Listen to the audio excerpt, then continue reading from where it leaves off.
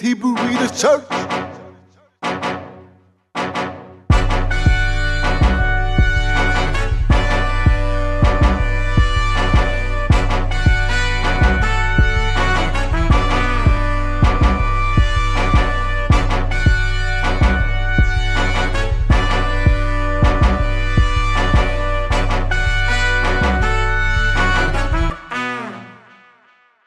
Welcome to Hebrew Readers Church. I'm your brother Kasafo. No, your brother Zakwa. Hope you all are enjoying this Shabbat today. We thank you all for taking the time to join us and taking the time also to watch the lessons, share the lessons, and work on the things that you're learning in the lessons to help yourselves and also help others by having an example of a believer. Anything before we get going, Zakwa? I'm ready, brother. All right. We're going to be here for a while today. So if you hadn't, make sure get on the website, download the PDF notes, or on the Sabbath days, join us on Zoom where we go through the lessons together. And hopefully this is helpful with building off of where we've been going with the mind, body, and senses, learning our purpose, and then learning the sins of youth that we have to overcome or what's against us. And today we're continuing in that understanding of understanding spiritual fornication and idolatry. This is going to be a really good discussion, really good insight and perspective to help us for our focus and understanding our enemies so that we can be harmless as doves, though we're wise. Understanding that serpent. All right. Idolatry and unlawful images. Let's get into this here. Since Abraham, the father of all nations that believe, sincerely desires us to keep from fornication in every respect, let's look into it and understand it in all respects. Zakwa, can you read Wisdom of Solomon, chapter 14, verse 12, please? For the devising of idols was the beginning of spiritual fornication. So, the thought of idols as our deities was the beginning of spiritual fornication. Why was this the beginning of spiritual fornication? Can you read Isaiah 54:5, please? For thy maker is thine husband. Hebrew has more meaning so we can understand. The word husband this word is still in Yoruba today to help know that the Bantu is Hebrew. The word Baale or Bale, depending on how you pronounce it, changes the meaning of it. And it's a primitive root to be master and to rule over, possess, own. So when it says thy maker is thine husband, Ahaya of hosts. Continue, please, Zakwa. Sorry. Ahaya of hosts is his name, and thy Redeemer, the Holy One of Israel, the Elohim of the whole earth shall he be called. So, our maker, Ahaya of hosts, maker of Jerusalem and her children. And the children are married unto him as well by covenant, according to Jeremiah 3:14 and Ezekiel 16:8. So he made his family as his possession under his rule and ownership as Lord. This is why the body is for the Lord, its creator, and not for fornication. So even the thought to have another spirit or entity as our Elohim or our deity, if you will, is spiritual fornicating against him, since we are seeking after another head over us. Interesting. You could see that from the beginning, because when Cain was wroth and his countenance was fallen, he was hearkening to idols, and Elohim told him, sorry, I'm touching on this because of that understanding dominion. When we get into another spirit, it's taking dominion over us, though we're supposed to be under the Lord's dominion. In Genesis 4:7, he has said, if thou doest well, shalt thou not be accepted? And if thou doest not well, sin lieth at the door. So the Spirit was right there. And unto thee shall be his desire, and thou shalt rule over him. When he gave into his emotions, sin actually ruled over him. So we can know when we go after another, give heed to their thoughts, we're going under another dominion away from our maker. Okay. And building on that, it shows in our countenance, as Zachariah mentioned in the lesson about paying what was that anger lesson about paying attention to our countenance, or pride probably. I think it was anger. Okay. We have to pay attention to our countenance to catch ourselves and see, hold on, this is someone else's dominion because of how I'm reacting, how I'm feeling. That's not the dominion of my maker. Can you read Psalms 10 and 4, please? The wicked, through the pride of his countenance, will not seek after Elohim. Elohim is not in all his thoughts. So the reason the devising of idols was spiritual fornication is because that thought or imagination came from spirits contrary to Elohim. So the thinking up or entertaining of thoughts of other spirits as our deity is fornication in spirit. Now, when we acted on the thoughts from the other spirits, let's see what happened when our countenance changed. Someone else is in our thoughts. What comes from that? Wisdom of Solomon 14 and 12, please. And the invention of them, the corruption of life. Once we acted on the thoughts from the idols to have our own deities, we would then invent a physical character, whether an actual figure or the concept, and the idol will give us the customs to go with that idol. Mind you, the thought of being deities ourselves falls under this idolatry because the devil from the beginning used that concept to lead us astray. So knowing it was an evil entity that leads us to all this, once we invent them, whether the concept or image to go with the physical invention, it corrupts our life that was in keeping the commandments of Elohim, because that other spirit that led to the evil thought and invention is meant to lead us astray. We have an example to look at as before the flood, it happened in Jasher chapter 2 to see what happens when spiritual fornication is at work. Can you read Jasher 2, verse 3 to 5, please? And it was in the days of Enos that the sons of men continued to rebel and transgress against Elohim, to increase the anger of Ahiah against the sons of men. And the sons of men went, and they served other Elohims, and they forgot Ahiah who had created them in the earth. Spiritual fornication and forgetting the Holy One who created us to be joined unto other deities, serving them by evidence of rebelling and transgressing against Elohim. Continue, please. And in those days the sons of men made images of brass and iron, wood and stone, and they bowed down and served them. And every man made his Elohim, and they bowed down to them. Once in spiritual fornication, devising our own deities, the unlawful images get made according to every man's desire. Continue, please. And the sons of men forsook Ahiah all the days of Enos and his children. When spiritual fornication is done, it's a forsaking of Ahaya, as every man has his own deity and or image of that deity to trust in. Continue, please. And the anger of Ahiah was kindled on account of their works and abominations which they did in the earth. Spiritual fornication didn't please him from the beginning. We can also look at how it happened after the flood to confirm what we're understanding to know. Evil entities lead us to invent deities and or literal idols in different types of unlawful images which corrupt our actual lives. Let's see by precept after the flood that it's evil spirits leading us to do these things in spiritual fornication so we can remember not to make or invent deities, nor make unlawful images ourselves, nor worship them. Jubilees 11:4, please.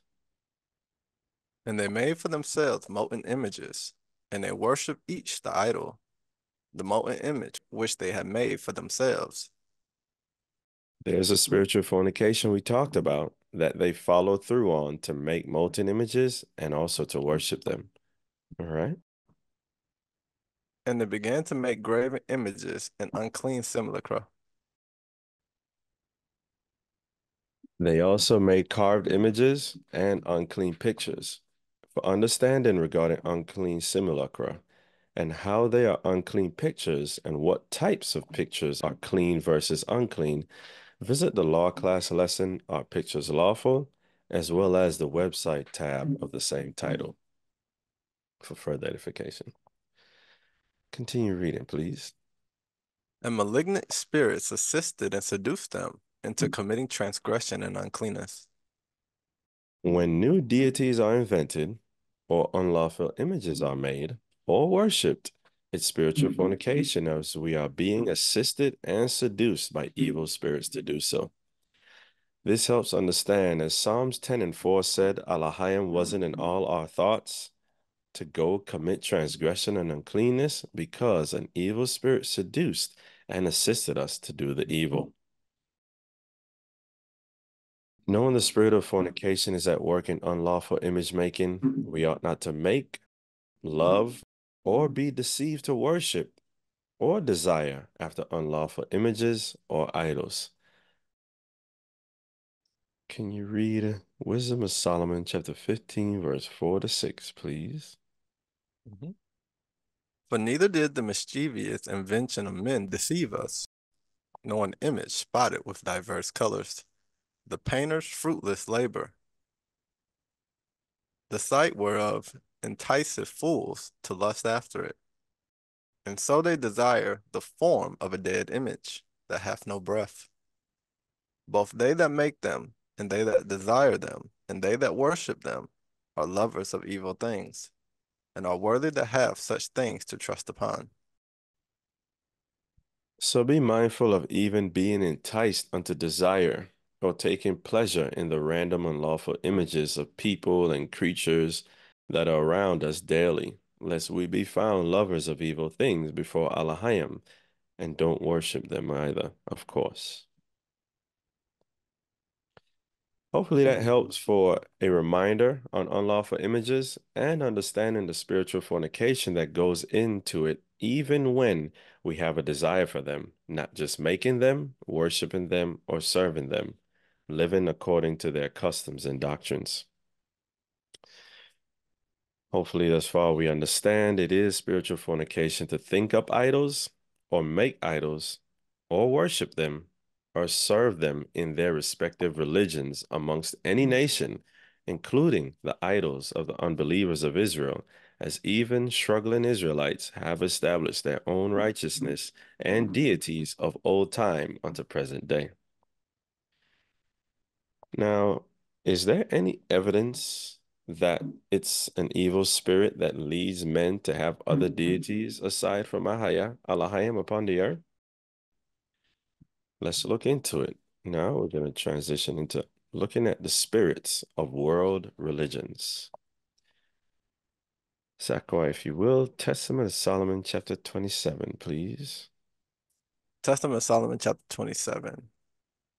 I, Solomon, said unto him, Beelzebul, what is thy employment?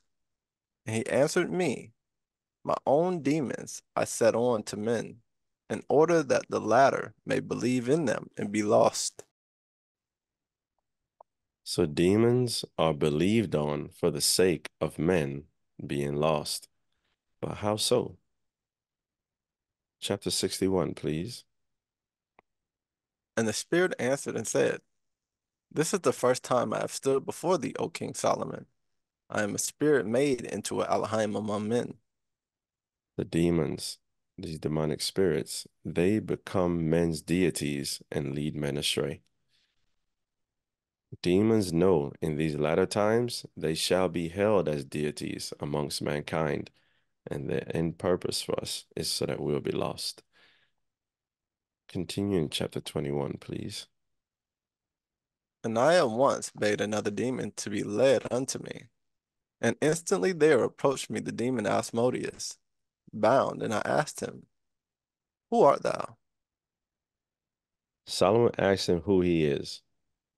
Asmodeus had responded in a manner that wasn't well, but then he's now responding to Solomon to tell him that what you're about to do, we're going to have our time in the end of the world. That's what we're reading into now. Please, Zachariah. And short will be thy tyranny over us. And then we shall again have free range over mankind, so that they shall revere us as if we were Elohims, not knowing, men that they are, the names of the angels set over us. Remember, Paul said in 1 Corinthians 10 and 20 that the Gentiles sacrifice unto devils? It was literal, as in the scriptures we see the demons really are revered as deities, though they truly are not. So we really should come out of their religions in the world, their feast, and their sacrifices, even as Paul doesn't want us having fellowship with devils. Also, understand the power of names actually matter. By evidence of the angels' names over these demons, frustrate them. We will come back to the power of names after we finish this understanding of the spirits behind the deities and religions of the world. Now, continuing on understanding the deities of the Gentiles is spiritual fornication in idolatry because their deities are not good spirits. We today, in America, live after the Greek culture, from their deities to which the Romans parallel their culture and deities. This stems from the wrong spirits, as is demons behind their deities and practices in Scripture. Can you read Testament of Solomon 64, please? And there came before my face another spirit, as it were a woman in the form she had. But on her shoulders she had two other heads with hands. And I asked her and said, Tell me, who art thou? And she said to me, I am Enopshigos, who also have a myriad names. So, notice one demon can go by many names. Therefore, you have cases like Astaroth and Astarte, the Queen Mother of Heaven, where there may be different names but referring to the same deity. Right? And I said her, By what angel art thou frustrated? And she said to me, What seekest? What askest thou? I undergo changes, like the female deity I am called. So as time goes by, this deity changes its form as a woman goes through different stages in her life. Continue, please. And I change again and pass into possession of another shape. She shape shifts, so she's not always as she appears. Continue, please. And be not desirous, therefore, to know all that concerns me. But since thou art before me for this much, hearken. I have my abode in the moon, and for that reason I possess three forms. At times I am magically invoked by the wise as Kronos. At other times, in connection with those who bring me down, I come down and appear in another shape. Kronos is the alleged father of the Olympians and king of the Titans in Greek mythology. Yet it's this demon that's being invoked magically, so witchcraft is involved in Greek religion. Though Kronos is said to be a man, remember, this demon shapeshifts, so she is actually changing her kind into a man, which kind of sheds light on the same kind relations the Greeks were known for, seeing as though the spirits they worship were into that business. The Greek polytheism heavily involves Mount Olympus, and that is a place where demons reside at times to understand their religion truly comes from idols. We also get to see why moon worship is idolatry, seeing the spirits leading us to do it, and the true moon spirit would never provoke us to worship it, being in subjection to Elohim. Whenever you're ready, Zakwa. The it also touches on the changing of kind. So you can see that we actually are picking up, as far as the world is actually picking up customs from or things that they're putting in place from these demons. This is where they're getting the ideas to actually change their kind from a man to a woman and so forth and so on, because that's how some of these demons are, and they put their spirit into them. And that's when they start actually replicating what the demons actually do. And also it shows forth when it said that she has her abode in the moon. And for that reason, she possesses three forms. So for a lot of people, once you see anyone that symbolizes the moon as far as their beliefs or their religion, you automatically should understand that, hey, there is a demon attached to that. So that we can actually understand. Because Elohim, we don't reverence the moon in any of our worships or as a symbol of our worship. So that you can actually understand that. I'm done, Casa. Praise Elohim for that understanding. In another lesson, we're going to actually get into discussing the different manifestations of these spirits in the world, like what Zach was talking about, same kind and such. You want me to continue in 34? Please. And there came 7 spirits, females, bound and woven together, fair in appearance and comely. And I, Solomon, seeing them, questioned them and said, Who are ye? But they, with one accord, said with one voice, We are the 36 elements of the cosmic ruler of the darkness, and our stars are in heaven. 7 stars, humble and sheen, and all together. We are all called, as it were, female deities. That shows evil spirits behind star worship and viewing them as deities when they're just stars. Okay? All right, continue, please. We change our place all in together, and together we live, sometimes in Lydia, sometimes in Olympus, sometimes in a great mountain. Hopefully, that suffices for the time being to understand religions and deities truly come from evil spiritual beings to lead us astray from the example of the Greek deities and places of their deities' dwellings, and the lifestyle that's manifested in how their deities operate or what their deities have pleasure in, that's actually linked to the wrong side of this battle that we're in for our life. And it's not just the Greeks, which are the children of Javan, and it's not just the Romans, which are the children of Chittim, we ought not to follow. It's not just them, because there are spirits of authority over the heathen from the Tower of Babel to lead them astray from Elohim. So in their respective religions amongst the Gentiles, and anyone who follows them, their doctrines are vanities and their customs are vain, because they are coming from those misleading spirits, unfortunately. Can you read Jubilees 15, verse 31 and 32, please? For there are many nations and many peoples, and all are his. And over all hath he placed spirits and authority to lead them astray from him. But over Israel he did not appoint any angel or spirit, for he alone is their ruler. Israel didn't have an angel or spirit over them to lead them astray from Ahaya, because Ahaya is their ruler, and they are his portion.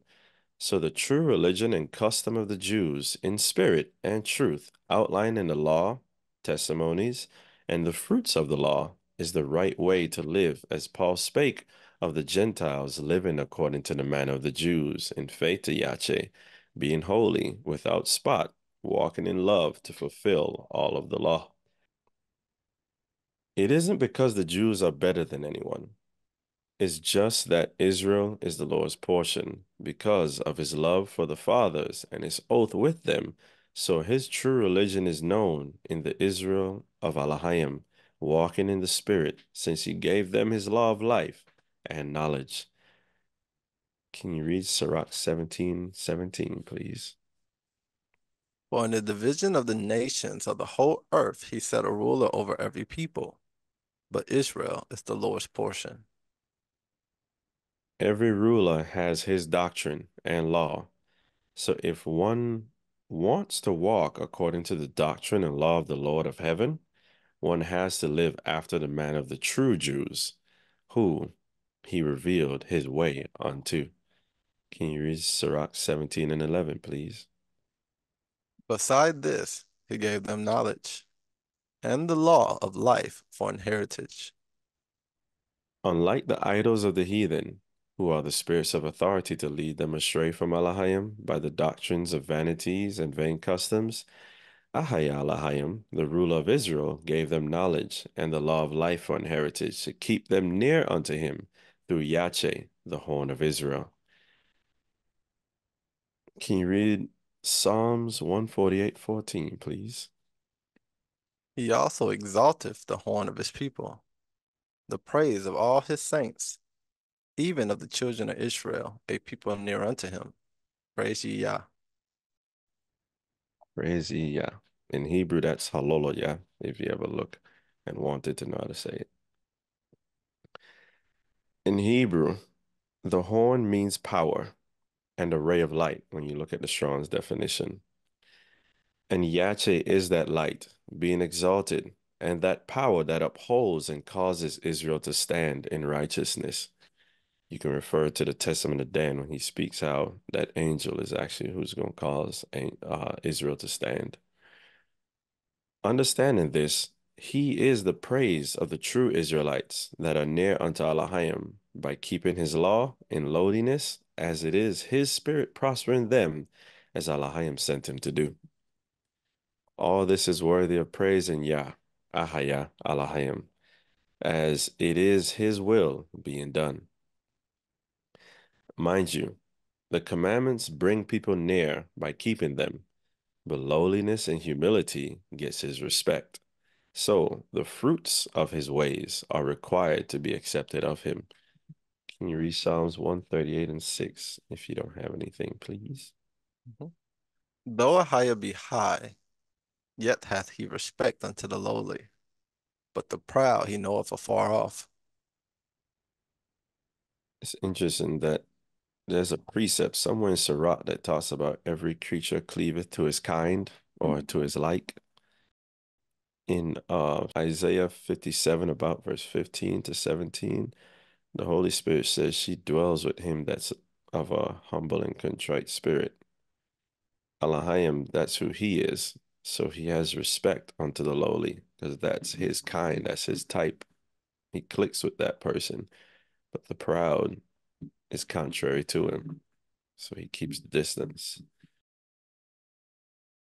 For understanding our Father and understanding who we need to be near unto him. The commandments and humility that Ahaya gave to keep us near unto him and away from idols is the doctrine of life. Can you read Sirach 19:19, please? The knowledge of the commandments of the Lord is the doctrine of life.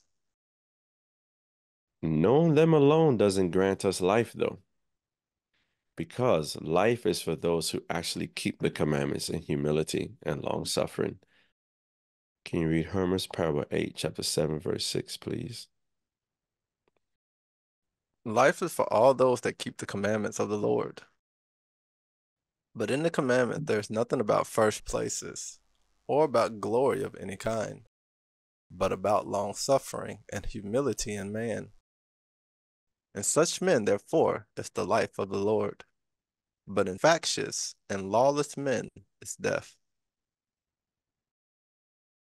Pride will not suffer a man to keep the commandments, but instead will be focused on being the first or better than others and glorying in themselves, not being able to submit to a higher power, but walking according to their own understanding, and that will make Ahaya put a person afar off from him, since it's an idol in our thoughts to walk in that doctrine. Sirach 10 and 12, please.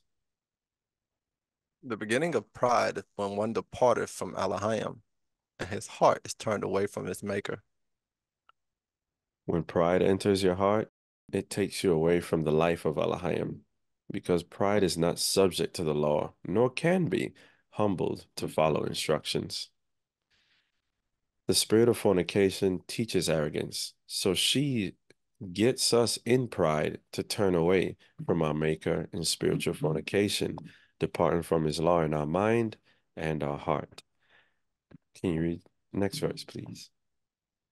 For pride is the beginning of sin. So spiritual fornication is the beginning of evil, to listen to idols.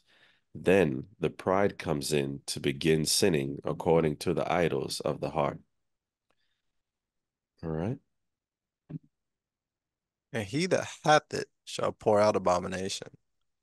That's the result of idolatry in heart, as the idols' abominations is what we will bring forth through them, assisting us. All right. And therefore the Lord brought upon them strange calamities, and overthrew them utterly. A lot of odd events and afflictions happen because of idolatry. And when we don't catch ourselves to stop and look in the mirror as to why it's happening, we can get left in it to our destruction, thinking it's normal for such calamities to befall a person. Interesting that the world is in a lot of calamities because the world is in pride. So we'll think this is just what it is. This is how life is, not realizing, no, it's the pride that's affecting us all. So it seems normal, but it's truly not in the light of Elohim if we were walking in his law. So when in pride, you can't keep the commandments, so it gives the place for fornication to be factious and lawless unto our hurt, as the angel told Hermas. Knowing all this, this is true wisdom to fear Elohim in humility, keeping his law in long suffering to have life with him. Can you read Sirach 19 and 20, please? The fear of the Lord is all wisdom, and in all wisdom is the performance of the law, and the knowledge of his omnipotency. The knowledge of the doctrine of life and the commandments is necessary, and all wisdom of the knowledge of the commandments and Elohim's omnipotence is shown by our fear of him and performance of his laws. When we have that knowledge, walking in all wisdom, fearing him, and performing his law, we will do things that please him and receive the fruit of the tree of immortality. Can you jump to verse 19, please? And they that do things that please him shall receive the fruit of the tree of immortality. By precept, the things that please him are doing his commandments, so that we may be blessed to have right to the tree of life in the city of New Jerusalem. Revelations 22 and 14, please. Blessed are they that do his commandments, that they may have right to the tree of life, and may enter in through the gates into the city. So doing things that please him in his commandments gives right to the tree of life, and receiving of the fruit of immortality upon it. On the other hand, being led by the spirit of fornication and pride into idolatry and committing sin against the law of Elohim will not get access into the city of New Jerusalem. Can you read verse 15, please? For without are dogs, and sorcerers, and whoremongers, and murderers, and idolaters, and whosoever loveth and maketh a lie. Understand that being without the city leads us to partake in the lake of fire because of our works. Can you read Revelations 21 and 8, please? But the fearful and unbelieving, and the abominable, and murderers, and whoremongers, and sorcerers, and idolaters, and all liars shall have their part in the lake which burneth with fire and brimstone, which is the second death.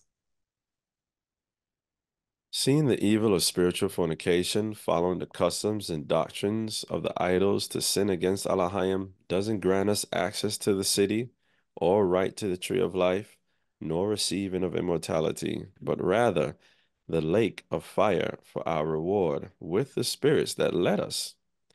Ahaya is truly to be praised and feared above all deities, since his ways and doctrine will give us life, peace, and immortality.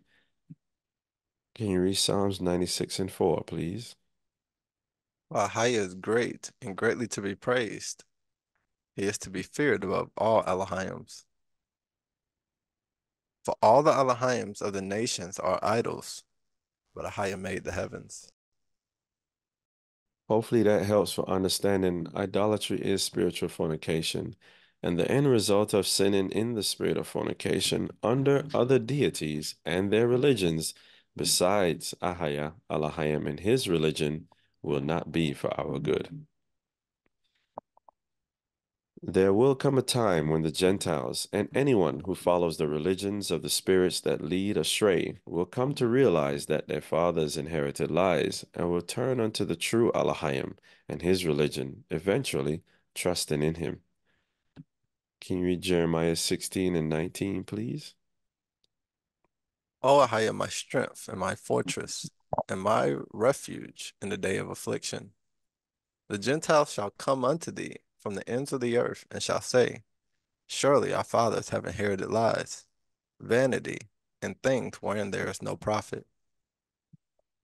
When anyone of any nation comes to realize the religions of the world are lies, wherein is no profit, because it's not bringing us unto obedience to the commandments of Ahaya, Yache, and the Holy Spirit, where we have life through humility to obey them through long suffering in love towards all, they will also come out of the ways of the world, knowing the vanity of any religion of idolatrous origin and unbelief.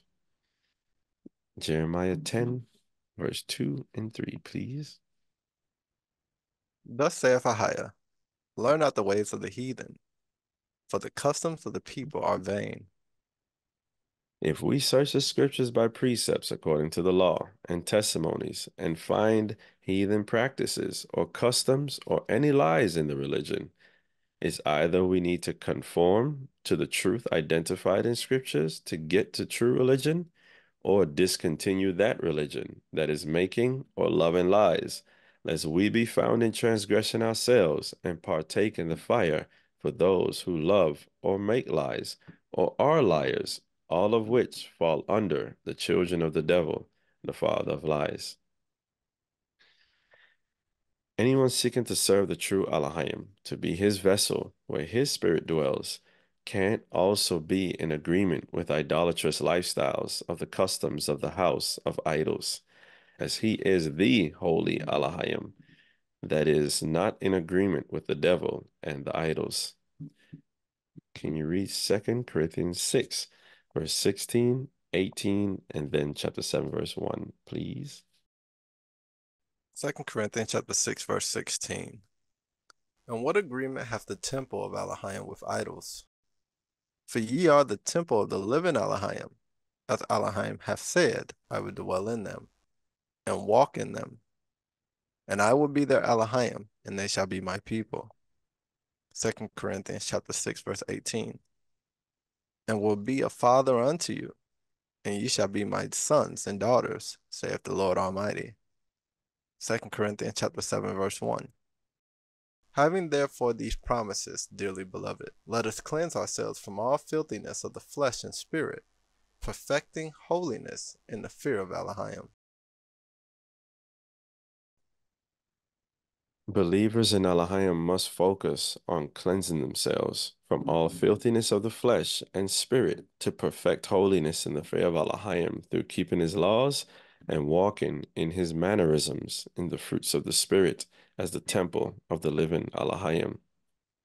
That ties back to what spirit is in us is what's going to be exemplified. So we need to be working on walking in it so that we'll actually exemplify the spirit of Elohim because it's actually in us. All right. 2 Corinthians 6, verse 17, please. Wherefore come out from among them, and be ye separate, saith the Lord, and touch not the unclean thing, and I will receive you. The unclean thing is idolatry. Can you read Colossians 3 and 5, please? Mortify therefore your members which are upon the earth, fornication, uncleanness, inordinate affection, evil concupiscence, and covetousness, which is idolatry. So Elohim wants us not to touch that unclean thing by mortifying our members upon the earth, destroying that old man through good works, prayers, and thanksgiving, taking everything as good from Elohim, so that he would eventually be in all our thoughts and no idol will have place in us. Okay? And in all our works. You got anything, Zachman? No, I'm good. Just to touch on it briefly, fornication, uncleanness, inordinate affection, evil concupiscence, and covetousness are all idolatry. They all stem from hearkening to an idol. Just so you can understand, inordinate affection is same kind relations. It's inordinate. Evil concupiscence. You know what that is, Casa? Want to make sure people know it before we go. We're on fornication, so we're gonna explain that so you can definitely understand that. Concupiscence is desire, craving, longing, desire for what is forbidden, lust. And of course, For evil lust. is, yeah, evil is evil. So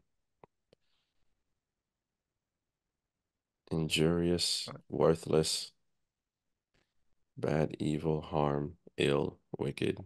So, Right, because it's an evil lust. Because there is a good lust, which is actually zeal or being zealous for righteousness. So um, I got it. gotcha.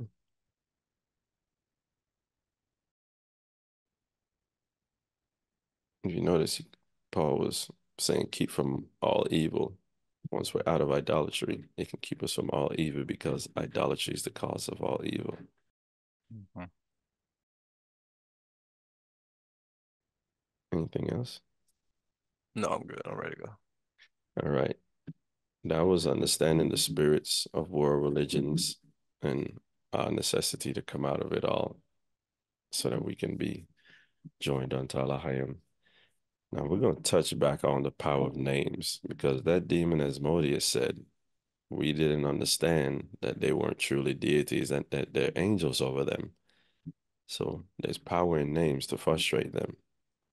Let's touch back on the power of names to help deliver from idols and idolatry before continuing, and to help us know the true religion as names matter in regards to which deity we are under. All right. Testament of Solomon 21, please. And I at once bade another demon to be led unto me. And instantly there approached me the demon Asmodeus, bound, and I asked him, Who art thou? Remember, he said that men that we don't understand the angels that are over them, but we believe they're actually deities. Okay.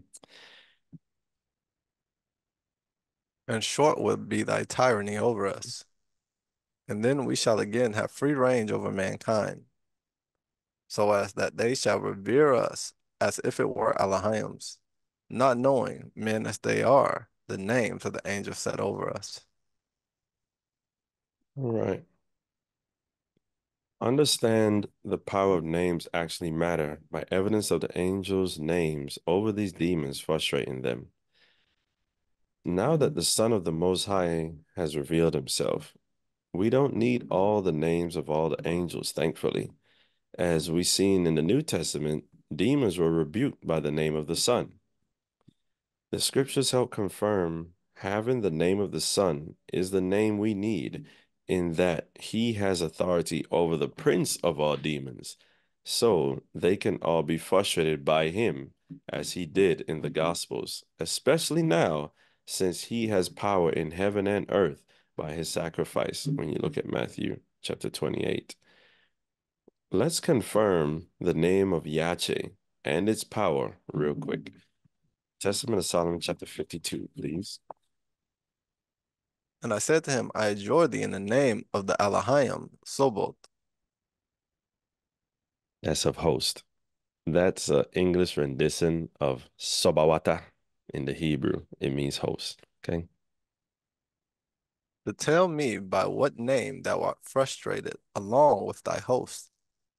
And the Spirit answered me, the great among men, who is to suffer many things at the hands of men, whose name is the figure 644, which is Emmanuel. He it is who hath bound us, and who will then come and plunge us from the steep under water.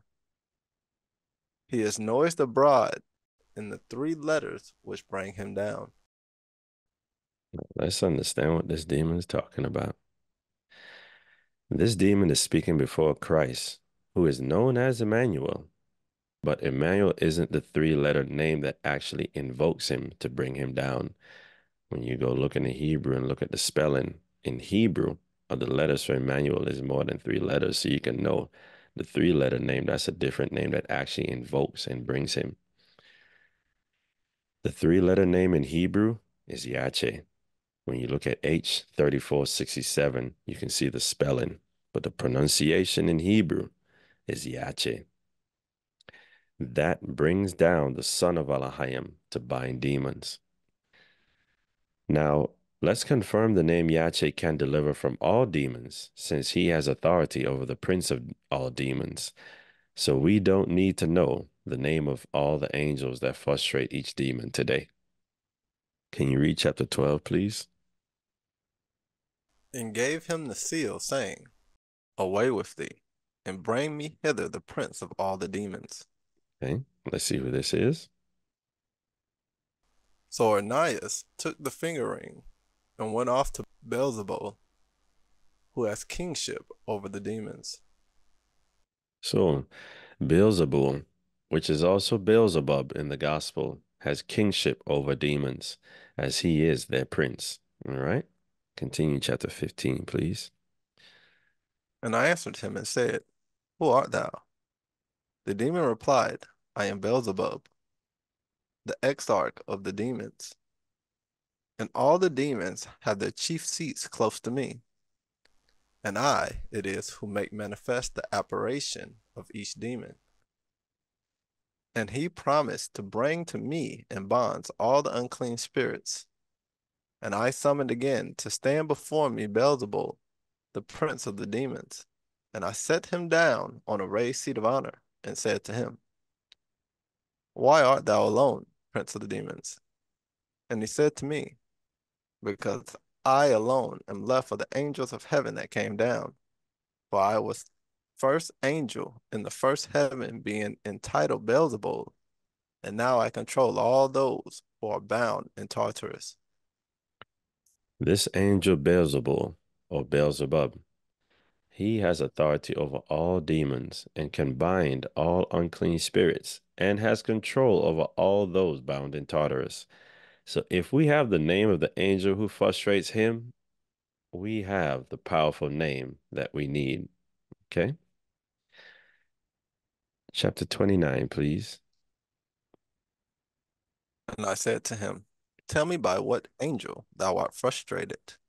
And he answered, By the holy and precious name of the Almighty Allah, called by the Greeks by a row of numbers, of which the sum is 644.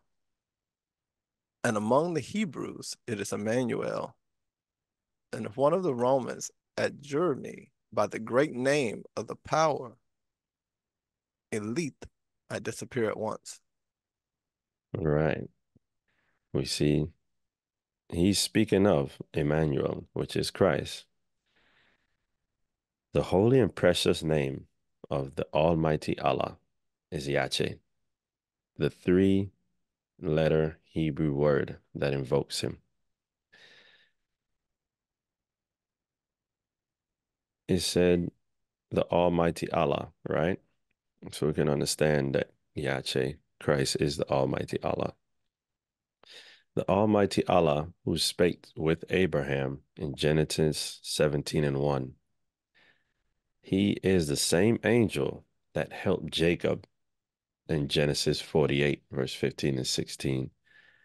And this angel is Christ Yache, who Abraham knew of and rejoiced to see his day, as Christ himself said in John 8:56. To help understand that precious and holy name of the Almighty Allah, who is Emmanuel, is actually Yache the Christ. Because it was that angel that was there helping. Even you have Joshua, when that angel came down to fight, when it was time to conquer the land, Joshua had to take off his shoes because that was holy ground, because he was standing before Yache. That angel is the same angel that Moses saw in the burning bush. And you know it's Yache because Moses also had to take off his shoes because where he stood, it was holy ground, to know who the Almighty Allah is. And to know that three-letter name that invokes him and brings him down.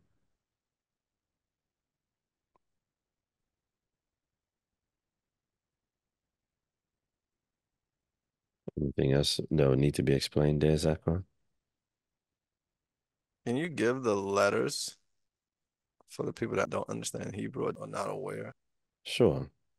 H 3467.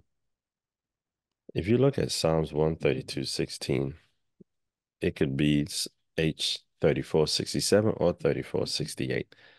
They're both the same Hebrew spelling. The word is three letters. It's a thing that looks like it looks like an apostrophe. That's actually a Y letter. Okay. Then there's another one that it almost looks like a W. It represents the SH sound or the CH sound. And then there's a third letter that looks like the letter Y, but it actually represents the vowel sound of E, I, A, O, or U. The Hebrew letters, the Y is Yota. The SH looking thing that looks like a W, how do you say that again? This word is actually hard to pronounce. Give me a moment. I gotta get my mouth right for it with this Hebrew.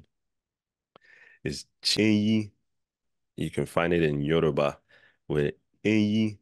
It still means like something hard and white like a tooth. And actually, ivory and tooth are still definitions of the word Enyi, which is retained from the ancient Hebrew, meaning when you look in the concordance, that it actually meant ivory and tooth, to know that the pronunciation is actually accurate. And the word is Chenyi.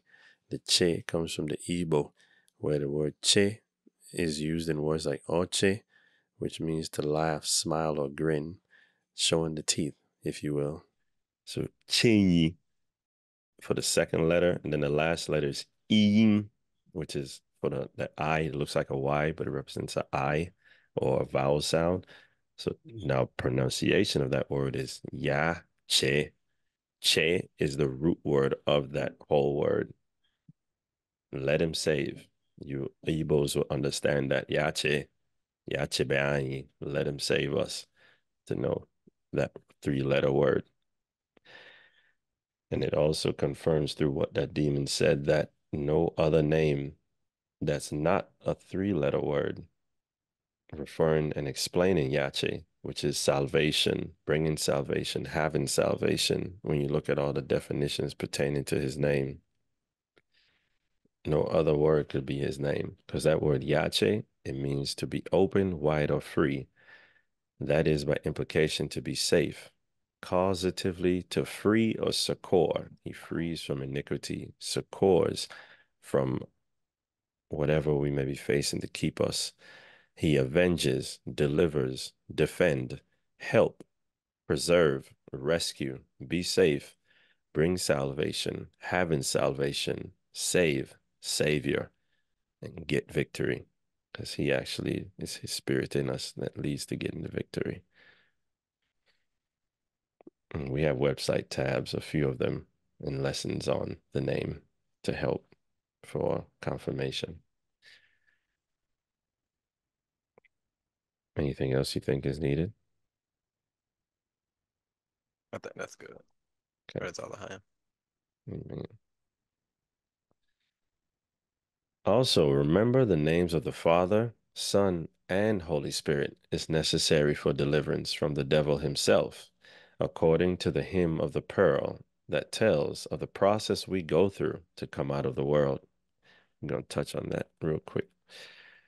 Acts of Thomas 105, please. We're going into the hymn of the pearl. It's a song, but it's a song with parabolic meaning of understanding the journey we go through in this life to go through the process of overcoming the devil. When you're ready, please, Aqua. When I was a baby, too young to talk, in the palace of my father, and resting in the wealth and luxury of my caretakers. The palace is in the heavens, and the caretakers are the angels who care over the souls before they enter into the world, into fleshly bodies. All right. Out of the East, our native country, my parents equipped me and set me on a mission. The east is the heavens. This is speaking of a soul going out of heaven to enter the world, to dwell in a physical body of flesh. When a soul is created, they are in the care of the angels in the far east in the heavens, and each soul gets sent into the world on a mission from the parents, which are the Holy Father and the Mother of all creation. All right, continue, please. So they made a covenant with me and inscribed it on my mind, so that I should not forget it, and said, when you go down into Egypt Egypt is the world, all right? and bring back from there the one pearl which is there in the midst of the sea, strapped about the devouring serpent. That's the devil himself. The pearl is a sign of overcoming him, all right?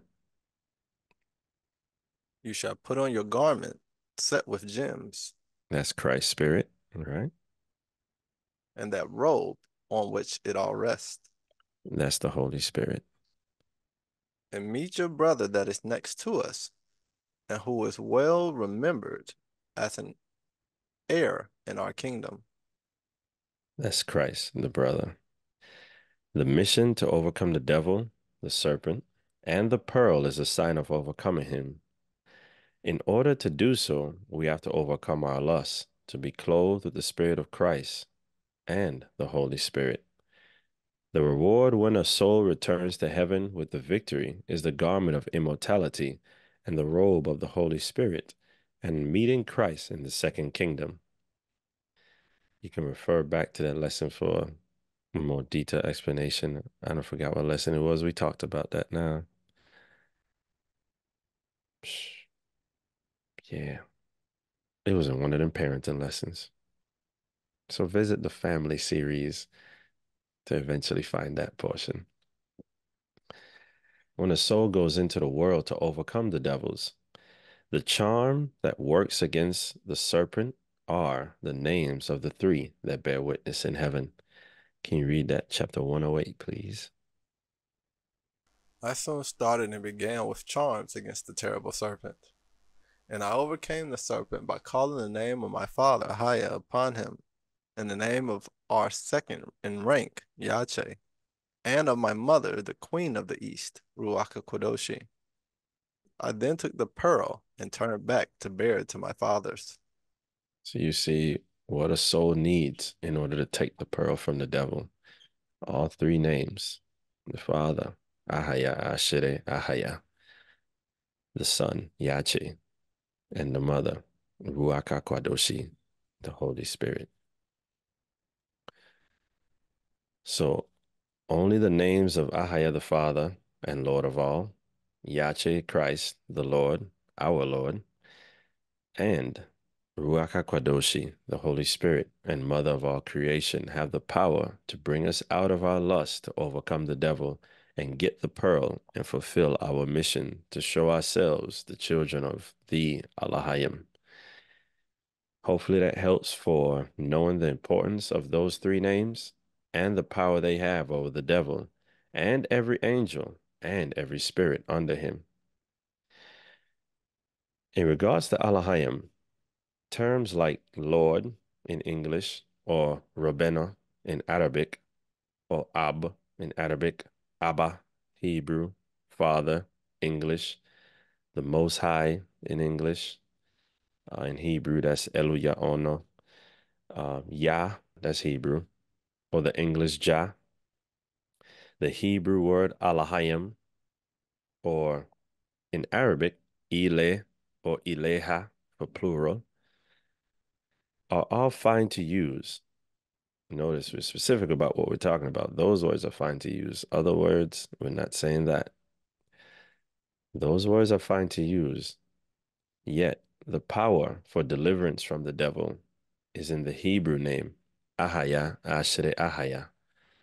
Likewise, for Christ, one can use Lord, Christ, Messiah, Emmanuel. In Hebrew is Ime no Ale or Ime no Allah. Everlasting Father.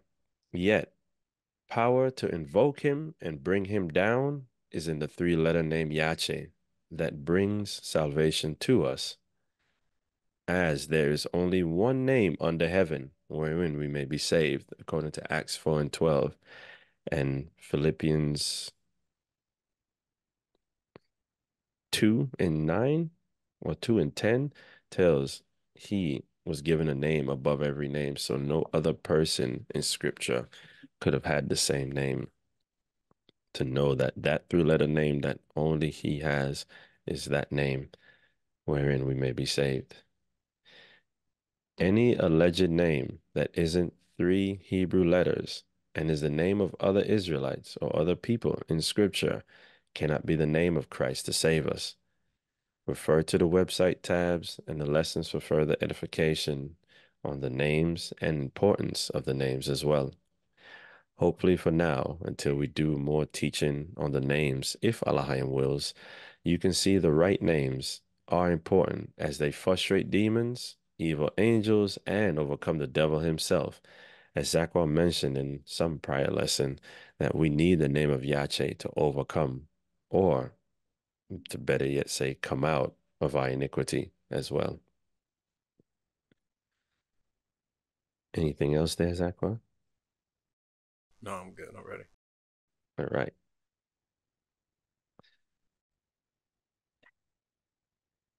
All right. Now, transition in here. Let's get understanding of, is sinning spiritual fornication?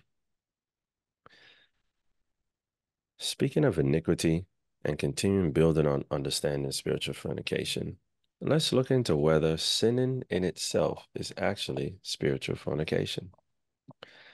Can you read Jubilees 11 and 4, that portion, please? And malignant spirits assisted and seduced them into committing transgression and uncleanness. Remember, Jubilees 11 and 4 said evil spirits seduced and assisted to commit transgression and uncleanness too. So it's also spiritual fornication when we commit other transgressions too, not just idolatry or literally making idols, or partaking in the idolatrous religions of the world, or calling up idols not to be named. Remember, committing sin is transgression of the law in 1 John 3 and 4. You read that verse real quick, please.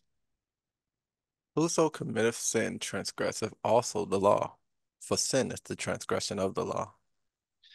So when we sin in transgressing a law to do evil, it's a work of idols in spiritual fornication as an evil spirit or angel seduced and assisted us to do so. It's not Alahayim and his spirits leading us to do evil, but rather our desires that the evil spirits can see in us that they play on to get us to indulge in the pleasures of sin. Can you read Sirach 15 and 20, please? He hath commanded no man to do wickedly, neither hath he given any man license to sin. Say not thou, he hath caused me to err, for he hath no need of the sinful man. All right, that was Sirach 15 and 12 to go with that. Oh, my bad. It's all good. I like it actually. If I could just let it just read. Read James 1 and 13 and 14, please. Let no man say when he is tempted, I am tempted of Elohim. For Elohim cannot be tempted with evil, neither tempteth he any man. But every man is tempted when he is drawn away of his own lust and enticed. So we are tempted and withdrawn from the law by our desires. We have to grow in the fear of Elohim, not to love the abominable works of sin like him. Can you read Sirach 15 and 13, please? The Lord hateth all abomination, and they that fear Elohim love it not. So we see who Elohim is. Hopefully, in the midst of all this, you get an understanding of Elohim too. He's lowly, meek, of a contrite spirit, and he cleaves to those who are also lowly and has respect unto them. And the things that please him are when we actually show fear of him and perform his commandments or his law.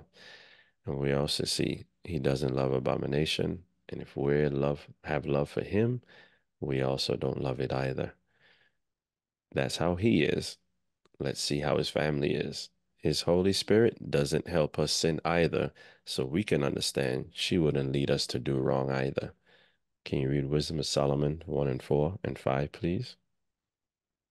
For into a malicious soul wisdom shall not enter, nor dwell in the body that is subject unto sin.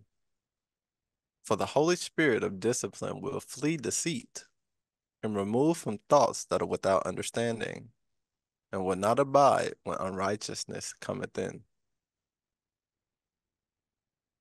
So we see the mother's perspective. When Elohim is not in all the thoughts, she departs. She does not abide when unrighteousness cometh in. So she does not aid in any wrongdoing. And she separates herself from thoughts that are without understanding in the law to keep from evil. All right.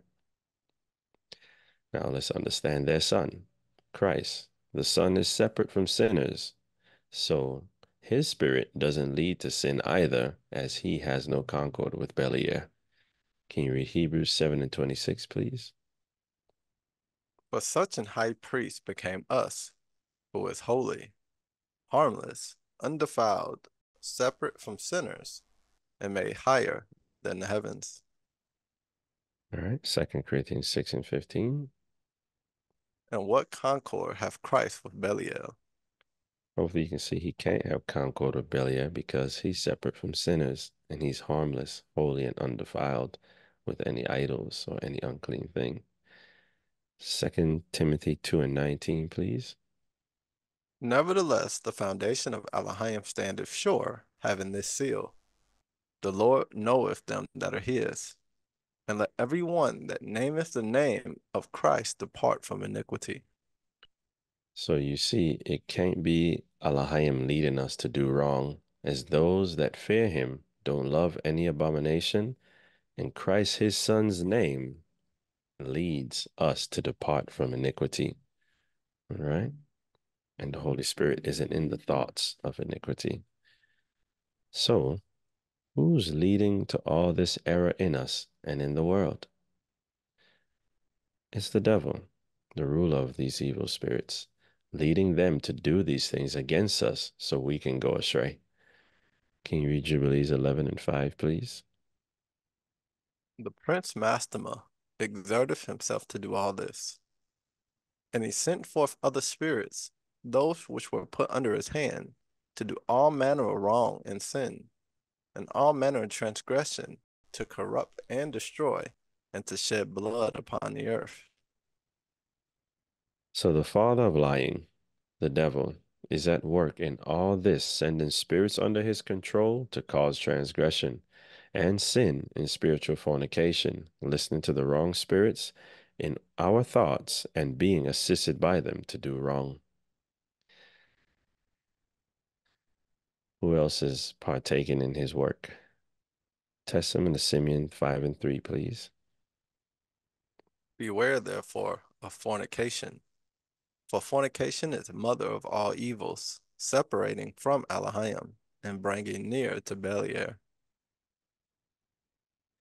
The mother of all evils is at work to draw us away from Elohim and bring us near to the devil, so we can be under him and his spirits that he sends to assist us in doing evil.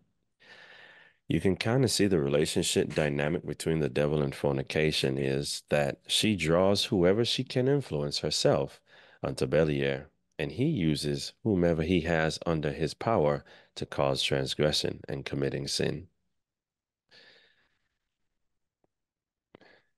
If you don't have anything, 1 John chapter 3, verse 10, and then I would like you to just read all of this as it is without the verses because it flows so well, but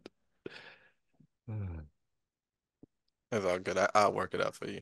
appreciate it. 1 John chapter 3, verse 10. In this the children of Elohim are manifest, and the children of the devil.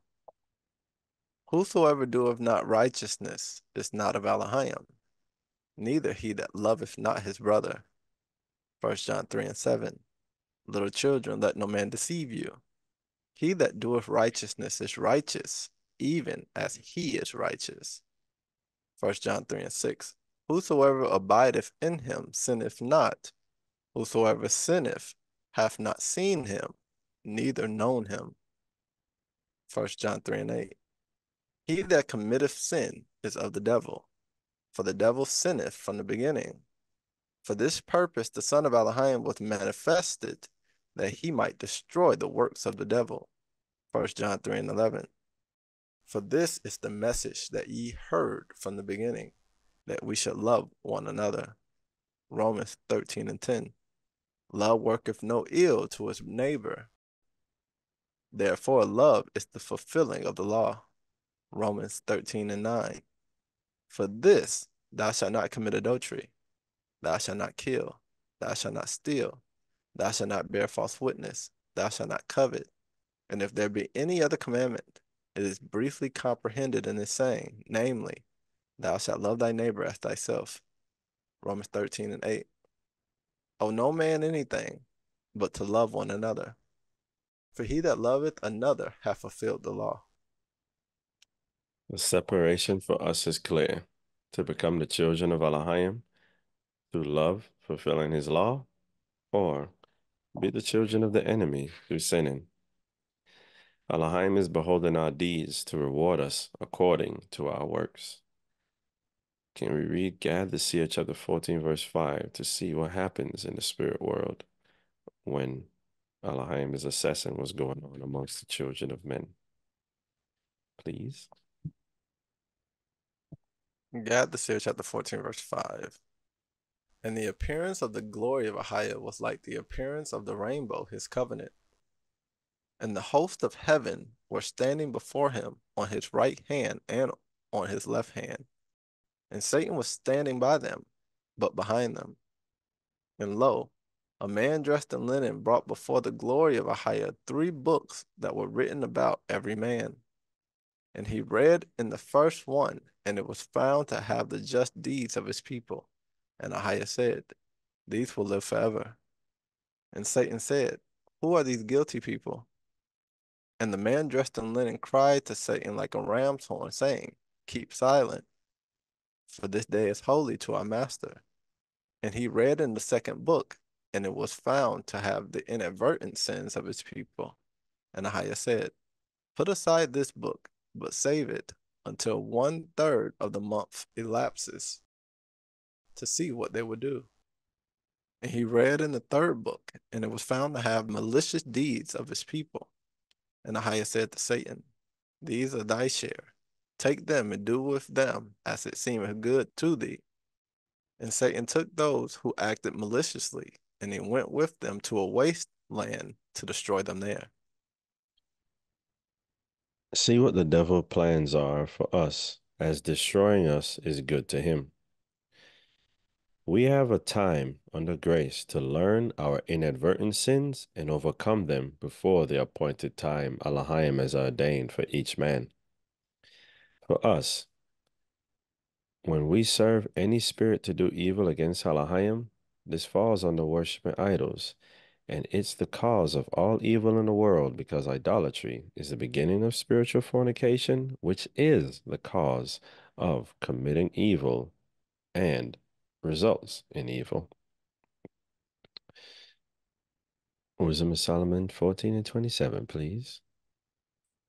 For the worshipping of idols not to be named is the beginning, the cause, and the end of all evil. Right. And also remember, for when Elohim was looking at the deeds of the children of Israel, the ones that did justly, he said these will live forever. Just like Ezekiel chapter 18 talks about, if we turn from our wickedness and do that which is lawful and right, we shall surely live, we shall not die. So we can have that for assurance and not doubt that if we get it right, we'll be fine, no matter what we had done. Right. So all evil comes from spiritual fornication, worshiping idols through scripture. Once the spirit of fornication has place in our thoughts, it will cause us to sin, similar to when the angel of iniquity enters our heart and we give heed to him, we will commit sin as well. We have to be in tune with our mind, our heart, and senses in this spiritual warfare. We have discussed the angel of wickedness in the lesson Attacks of the Mind and Overcoming by Faith for reference. Today, understanding that spirit of fornication itself is important to look into.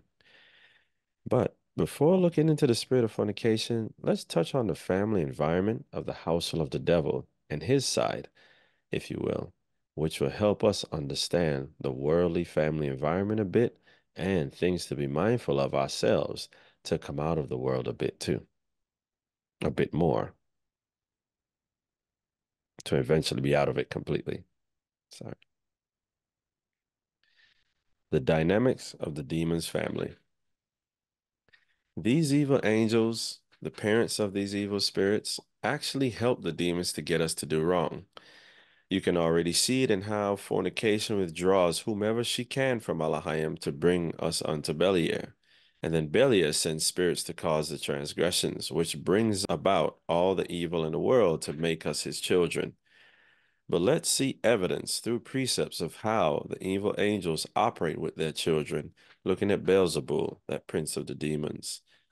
Can you touch in Testament of Solomon chapter 26, please? And I summoned again to stand before me Beelzebul, the prince of the demons. And I set him down on a raised seat of honor and said to him, Why art thou alone, prince of the demons? And he said to me, Beelzebul has said a few things to Solomon. We're going to jump to the part that we're looking for right now because we want to learn about the demonic family environment. Can you continue reading, please? But I too have a child, and he hunts the Red Sea. So angels can have children too, as we've seen before, and after the flood, according to Genesis 6 and 4. Continue, please. And on any suitable occasion, he comes up to me again, being subject to me, and reveals to me what he has done, and I support him.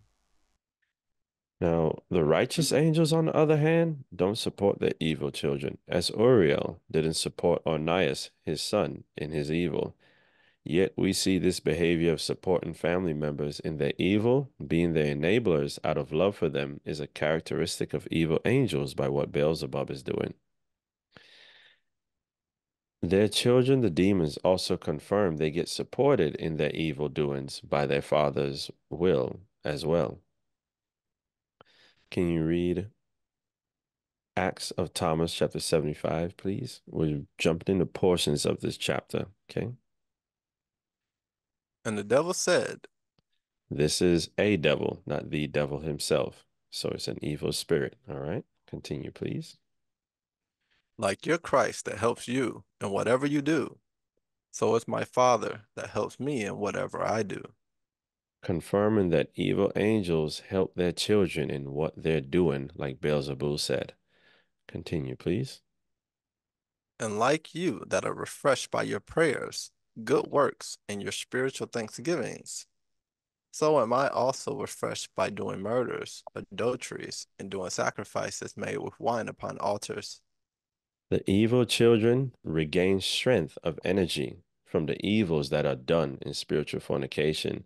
So you can see how continuing in our sins benefits them and strengthens them, but doesn't help rid of them. While, on the other hand, prayers, good works in the law, and thanksgiving, no matter what happens, taking everything as good from Alahayim, does strengthen us in Christ, our everlasting Father, and weakens the demons' effect upon us to eventually where they have no place in us or power over us.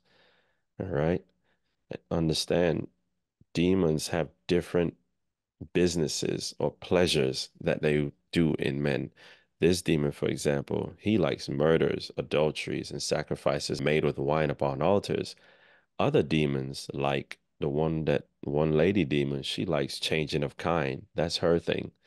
And we're going to see some other demons that have different pleasures. So understand, every evil, there's a spirit that actually has pleasure in it that helps assist and seduce us to do it so that they can fulfill their desire and have their pleasure. Anything else on that, Zachary? I was just going to touch on spiritual thanksgivings. Sure. It's part of the things that refreshes us. So being thankful for everything actually brings forth humility.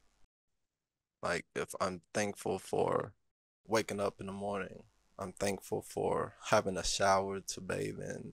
I'm thankful for having clothes to put on and shoes to put on my feet.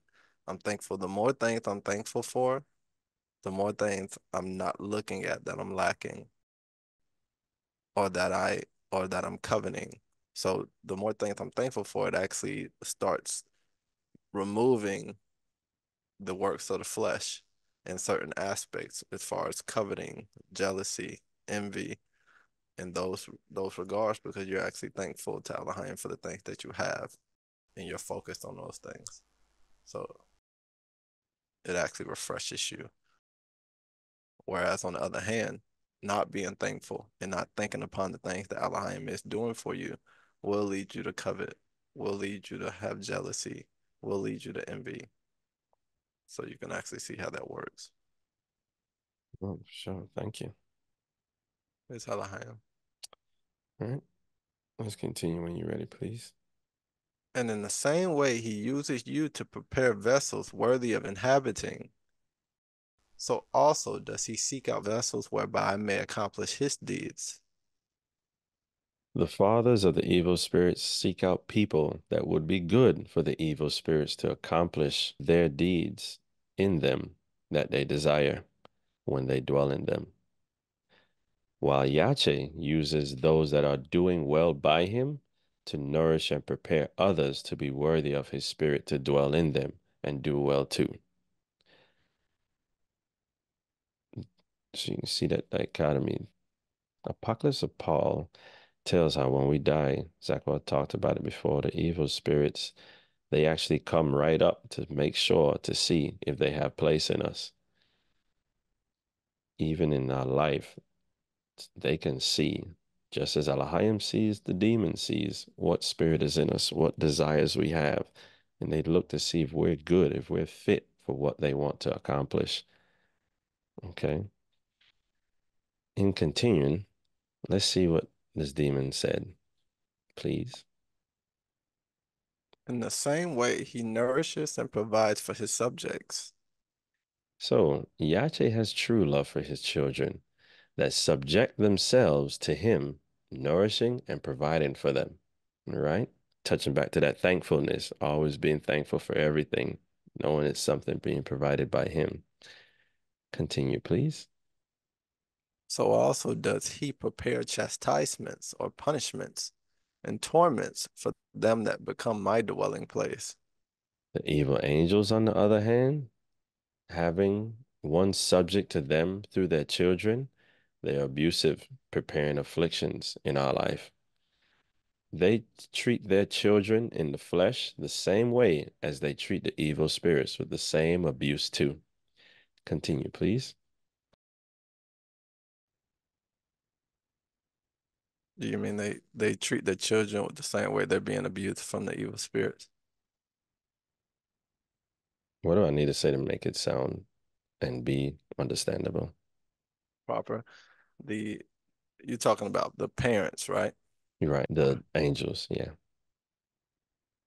The angels. Okay, the angels, they right. Okay, you're trying to say it the way I was trying to say it.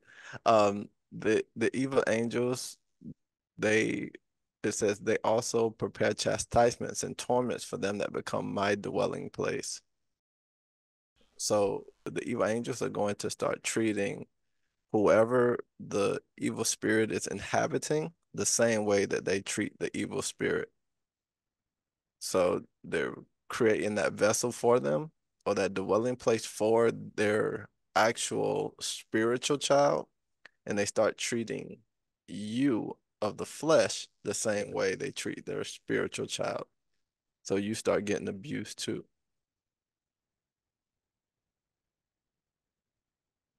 Mm. And by being abused, you start reciprocating the abuse to others that you come in contact with. The toxic environment.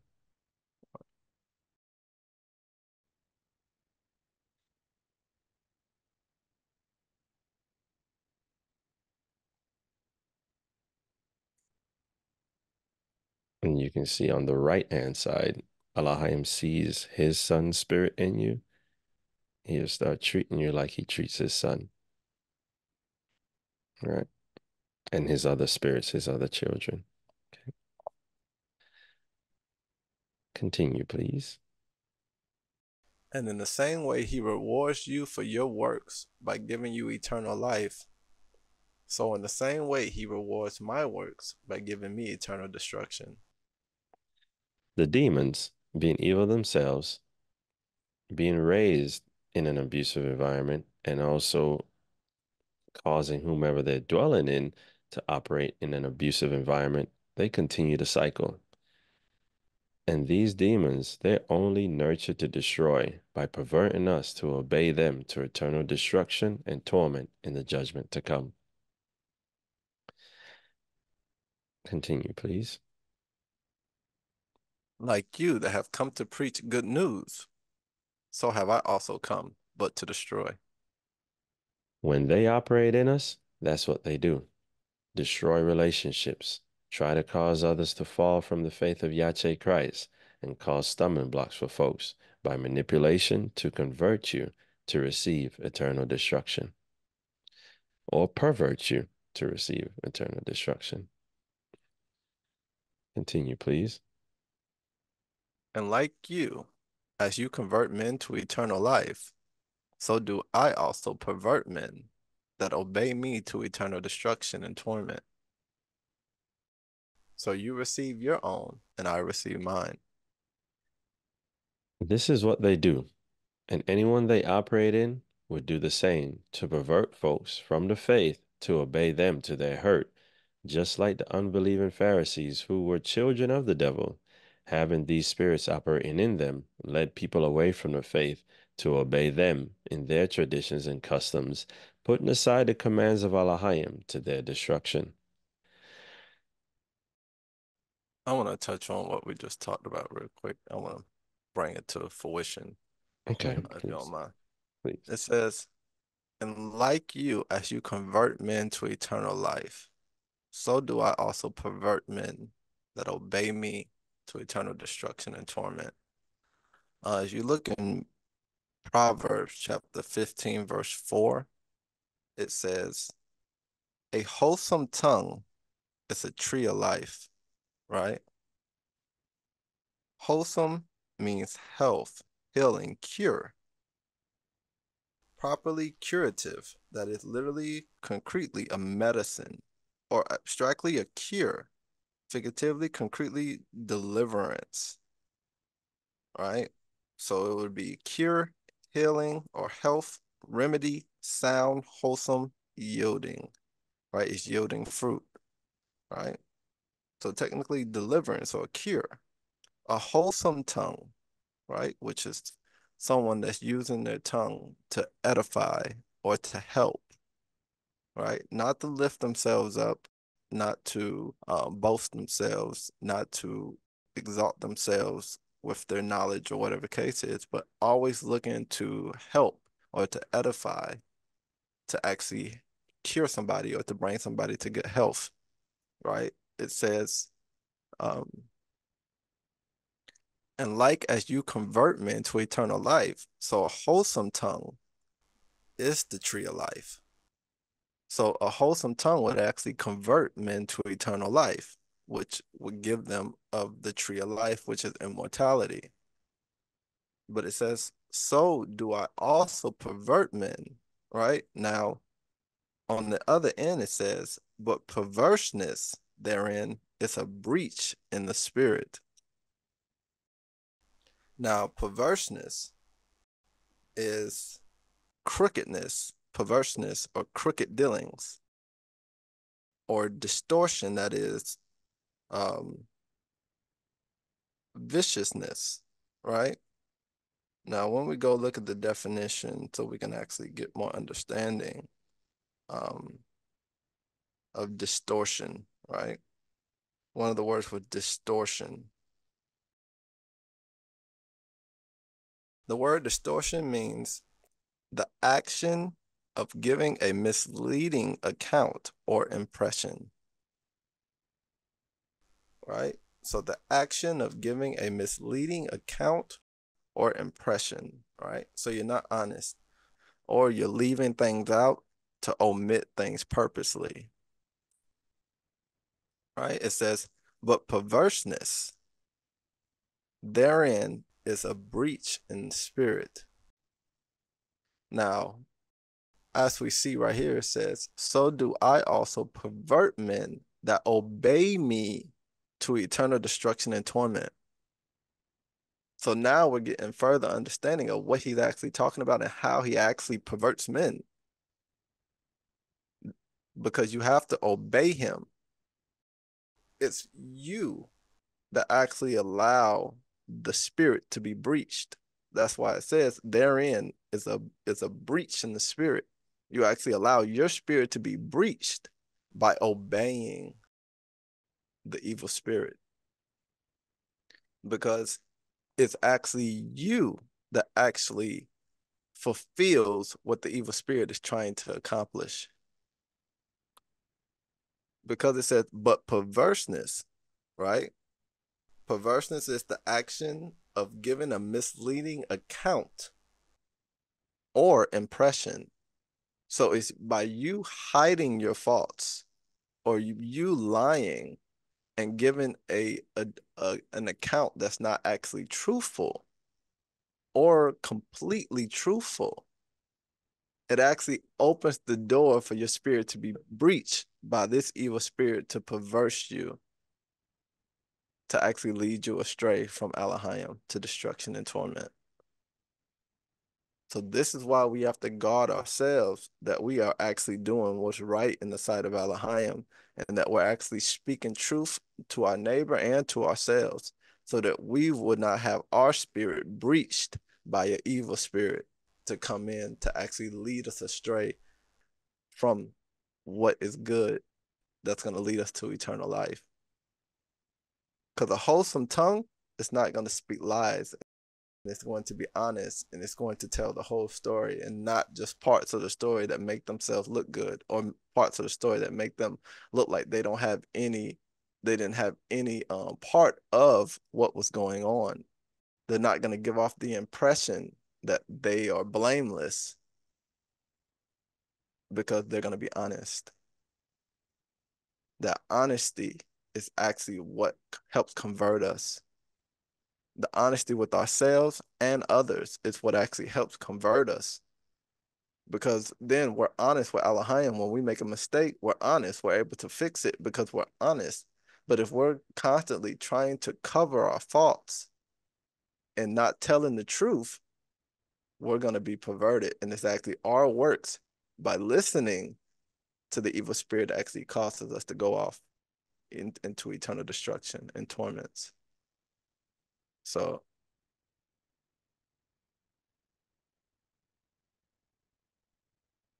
Raise our hands with that. Great understanding. hey man, I see you over there working, Casa. Yeah, I'm trying to stick these things in here. In another teaching, Lord willing, we get into discussing more on the devil and his family and these spirits to watch out for. Mentioning it because you mentioned the lion. You know, lion is the son of the devil, so essentially his children come back up every time as they play a major part in keeping us away from the hope of the calling. That's what perversion is. Perversion is lying.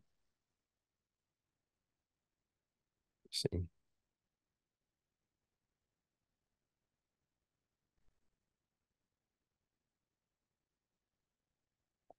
And you see, distortion is the action of giving a misleading account or impression. So um, you're literally speaking to give a misleading account, or you're acting like you didn't have anything to do with it. Yeah. To give that impression. So it's, in the catching a lie lesson, you got to see that it wasn't just only speaking a lie. You can actually um do actions that are lies. So Yeah. Guile, all right. acting, feigning. That perverseness too, remember, evil perverseness, that's a product of fornication, spirit of fornication. So it goes with all the stuff we're talking about. Because the evil perverseness takes us away from the commandments. Right. That was important to get. Um, Getting back to this arrogance, understanding how the environment, it just breeds arrogance, being surrounded by it. And the evil spirits operate in that same arrogance that fornication teaches. What we see in these demons are results of the spiritual fornication, as some demons had come from the fornication committed between angels and the daughters of men.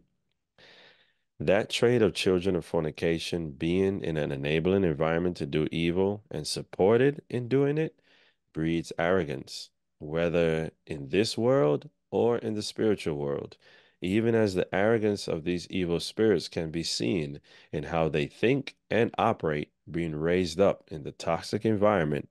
Therefore, through their arrogance, they can't be subject to the law and pour out abominations. This will be the case for us as well if we allow such spirits to lead us in this world, being led by our lusts.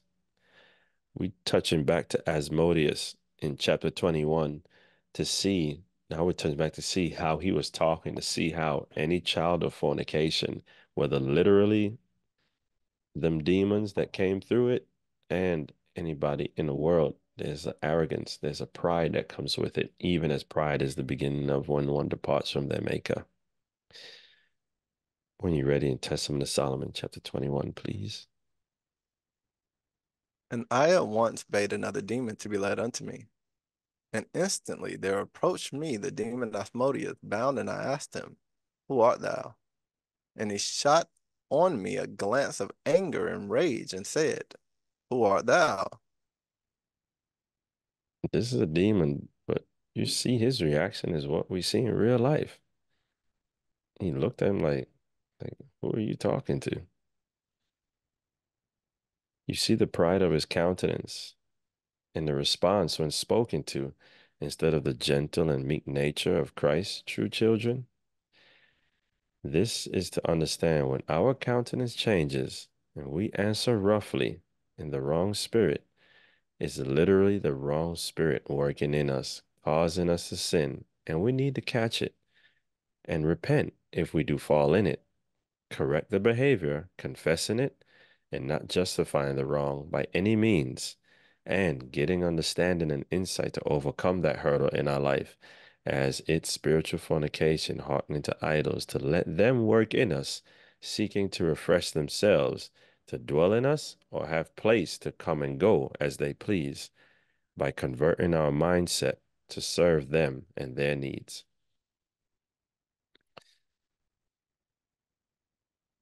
Continue, please. And I said to him, Thus punished as thou art, answerest thou me? But he with rage said to me, But how shall I answer thee? For thou art a son of man, whereas I was born an angel seed by a daughter of man, so that no word of our heavenly kind addressed to the earth born can be overweening. There's a few things in here. Notice he's already punished, but he hasn't let go of his pride. We talked a bit earlier in the lesson about how we go through afflictions. Demons are afflicting us, Alahayim's afflicting us, but we don't let go of our pride when in the wrong spirits.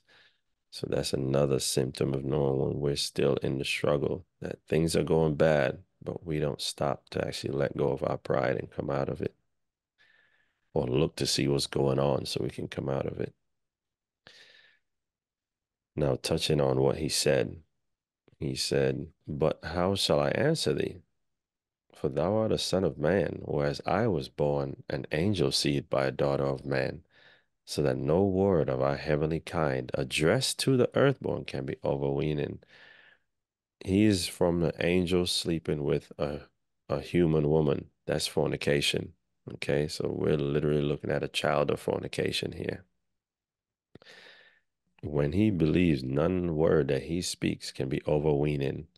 Overweening means showing excessive confidence or pride. So he felt he was better than mankind in creation, so it's not possible he could say anything in pride. So his response was fine, though it wasn't fine, but to him it was actually fine because he felt he's greater than man in his high-mindedness. He felt he could talk to us however he want, and this spirit affects in the world where people feel like they can talk to someone however they want. So, from his parents supporting and enabling him, he's high-minded and arrogant, speaking and dealing condescendingly towards who he feels he's better than. Remember, this demon is a child of fornication spiritually from when the angels slept with the daughters of men. So his arrogance isn't something to be surprised at, since the spirit of fornication herself teaches arrogance to who she can influence, from what Judah said in chapter 17 of the Testament of Judah. So a characteristic of fornication at work in idolatry by the wrong spirit at work in us is high-mindedness or arrogance, to think we're better than others, and or to talk to others in a rageful or arrogant manner, as the devil shared the same arrogance towards Adam. All right. And we then see that fornication and arrogance will not allow us to have humility and long suffering, therefore treating others as beneath us in all our thoughts and justifying our wrongdoings. As literally just happened, Solomon said something to him and he justified what he did. What do you mean? There's no way I can speak to you pridefully. You're less than me. I'm a heavenly creature. You're not. This happens in real life. And it can even happen in the gospel, where just because we might know some information that someone doesn't know, we treat them like they're less than us or we're better than them. Or we might not struggle with something that someone else struggles with. We'll deal with them like we're better than them, and it'll show in how we look at them, talk to them, or how we think about them. All right. And that takes me to Proverbs 15:2. It says, The tongue of the wise useth knowledge aright.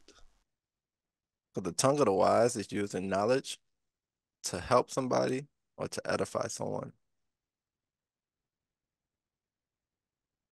That's how they use the knowledge aright, because they're using it for good things, to help one another. But the mouth of fools poureth out foolishness. because the mouth of a fool, they know a lot of knowledge. They're going to pour out knowledge, but it's not going to be to edify. It's not going to be to help. It's going to be for self-exaltation. It's going to be for pride's sake. They're going to speak over your head because they really don't want you to understand it. It's just to exalt themselves. So you can see even in the case for Solomon, he wasn't trying to be on one accord or to edify Solomon or to help Solomon. It was to exalt himself over Solomon, which he was pouring out foolishness, because that's not the way Elohim wants us to be, and it's not humility. Pride wasn't made for man. So you can see how the evil spirit is actually struggling with pride, just as Brother Kosovo stated. Yeah. His knowledge puffed him up. Right.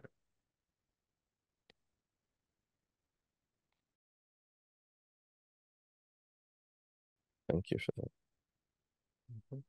Praise Elohim. An example of the tongue of the wise uses knowledge aright, and we know charity edifieth. So see someone in a struggle, see something going on. Think on love. What can you do in the knowledge that you have in love? What can you say with the knowledge that you have in love? And pray to Elohim about it before acting. It's a big thing of taking our time.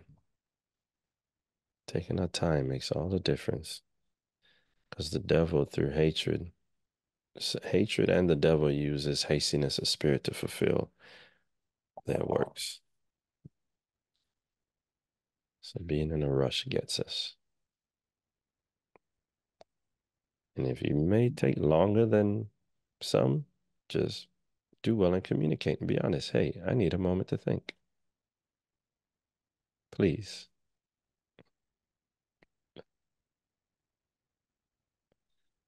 All right.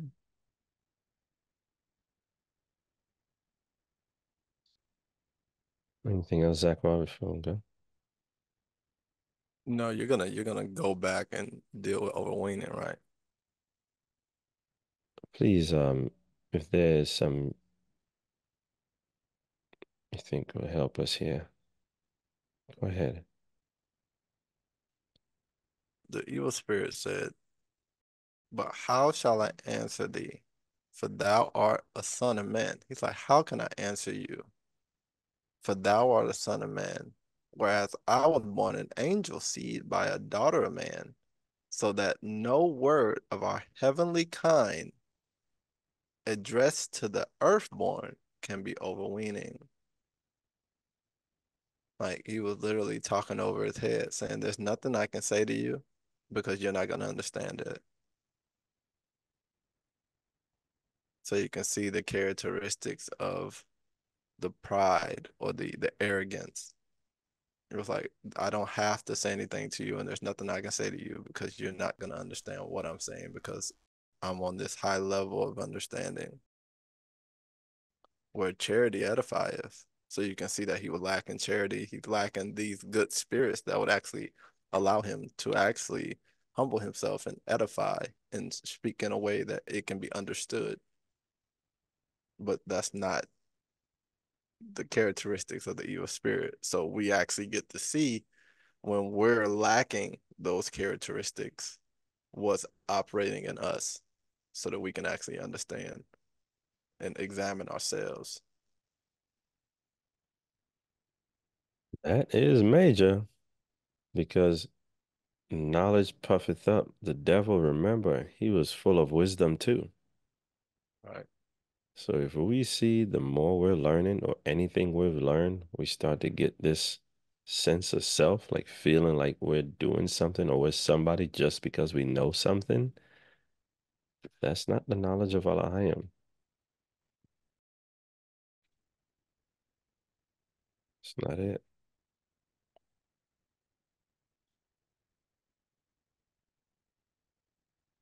Don't make the mistake to think that doesn't happen in the faith.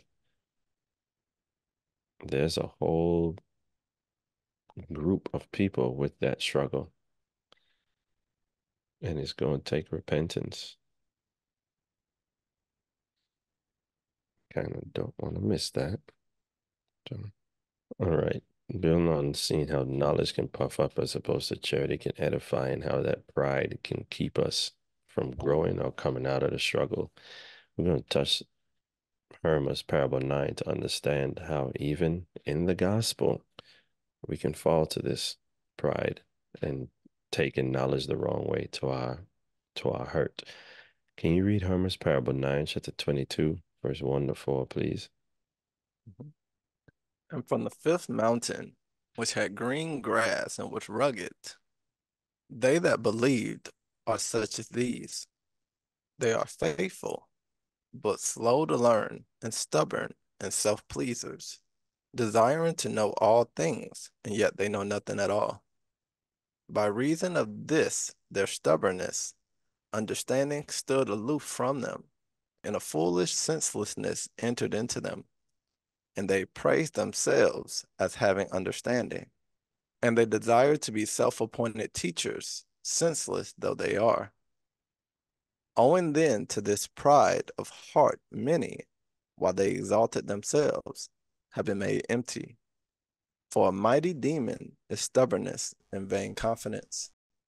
Of these then many were cast away, but some repented and believed, and submitted themselves to those that had understanding, having learnt their own senselessness. Yea, and to the rest that belong to this class repentance is offered. For they did not become wicked, but rather foolish and without understanding. If these then shall repent, they shall live unto Elohim. But if they repent not, they shall have their abode with the women who work evil against them. So we touched here to see repentance is possible. And if you find that you have a lot of knowledge, or you get knowledge, but it's not actually changing your interactions with others and your dealings, so that you're actually walking in true understanding by departing from evil, take some time to do some self-reflection and reason on what your intent is. Are you really desiring for the information to grow and change yourself? Or is it to exalt yourself? All right.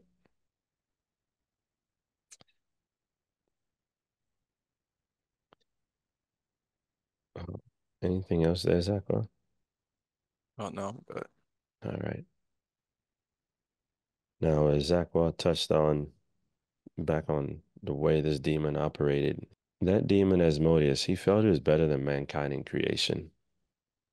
He even had knowledge because demons can go up into the firmament and listen to what's going on in the heavens. So they actually think they're better than us because of the information they can get to. So between how he was made and the knowledge he had, he didn't think it was possible he could say anything in pride to a man who was less in creation than him. So his response was fine, as he's greater than man in his high-mindedness. So from his parents supporting and enabling him, he's high-minded and arrogant, speaking and dealing condescendingly towards those he feels he's better than. He being a child of fornication, we're seeing the works of fornication as she teaches arrogance in him.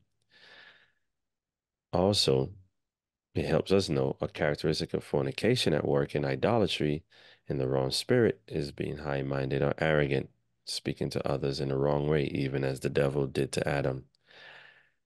We then see that fornication and arrogance also will not allow us to have humility and long suffering, therefore treating others as beneath us in all our thoughts and justifying our wrongdoings.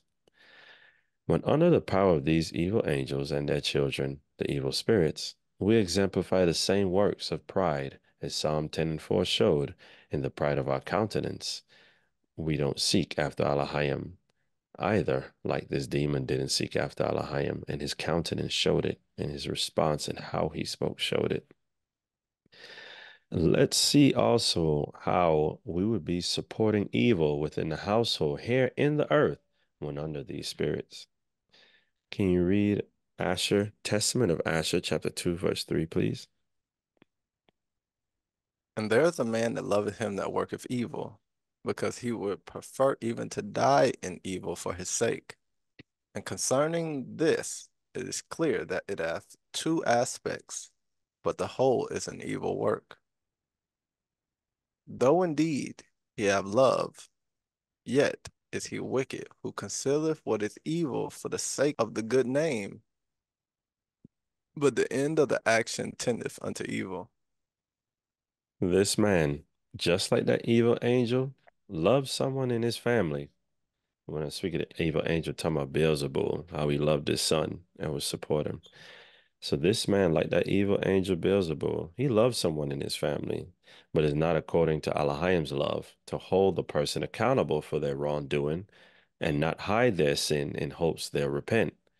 But instead, according to the love of the world under the devil and his angels, one would love a person who does evil, supporting them in their evil, and or when they tell them the evil they've done, they won't correct or hold them accountable, but support them in it to the point that they would lay down their own life to stand for that person in evil.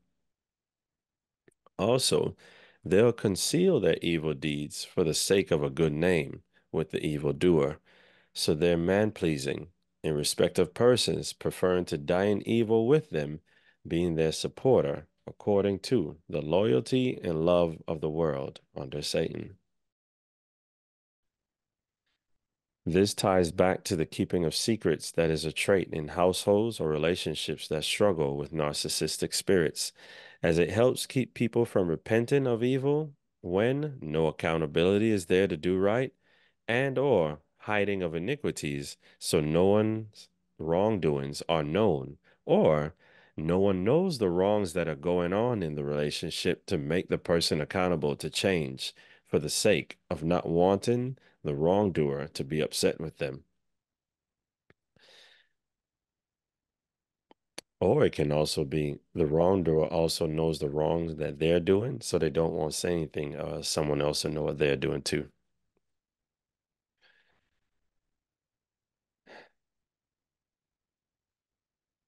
On the right hand under Elohim,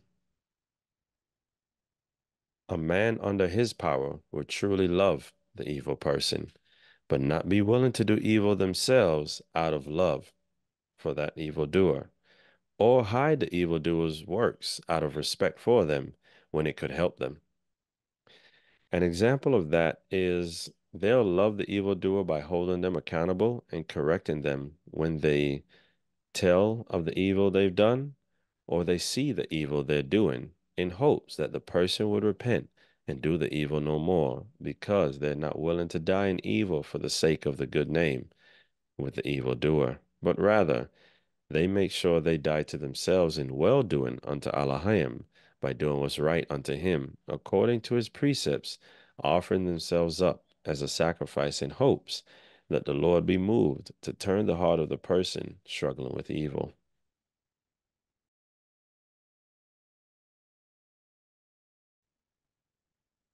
I wanna say something. When dealing with situations like this, be mindful. Um, One, examine yourself to make sure that you're not the person that's struggling with this. And also, if you're dealing with someone that you may love and they're struggling, be mindful of their struggle. Because the way that fornication and arrogance or pride works when they come together, fornication and arrogance, fornication and pride. Remember, pride is the beginning of when one departed from Elohim.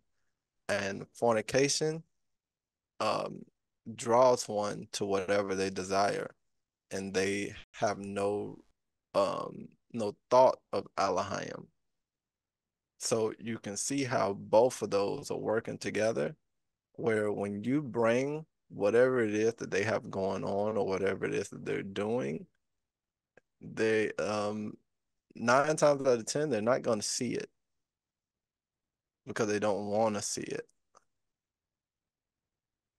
So they will either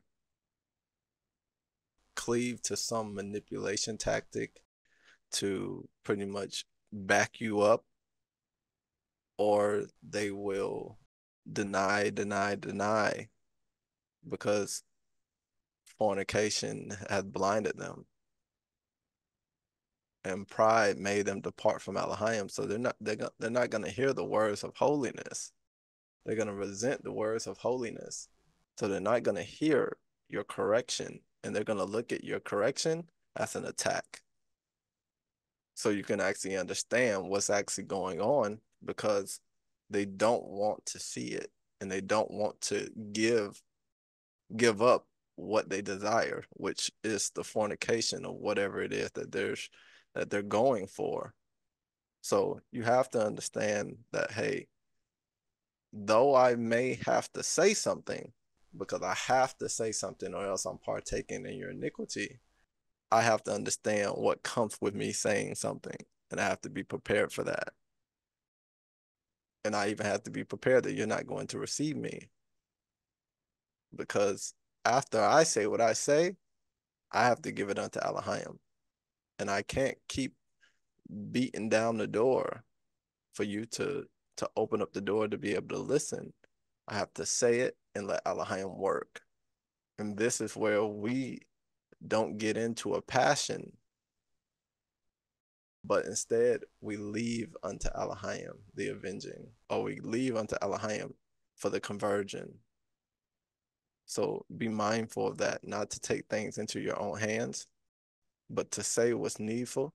If Elohim leads you to say something, and let it be.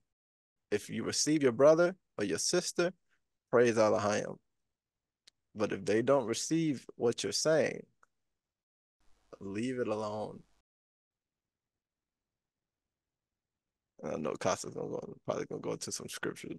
Go ahead, We Casa. we going you we gonna get into that here Okay. in this teaching of that just to nutshell it for the moment.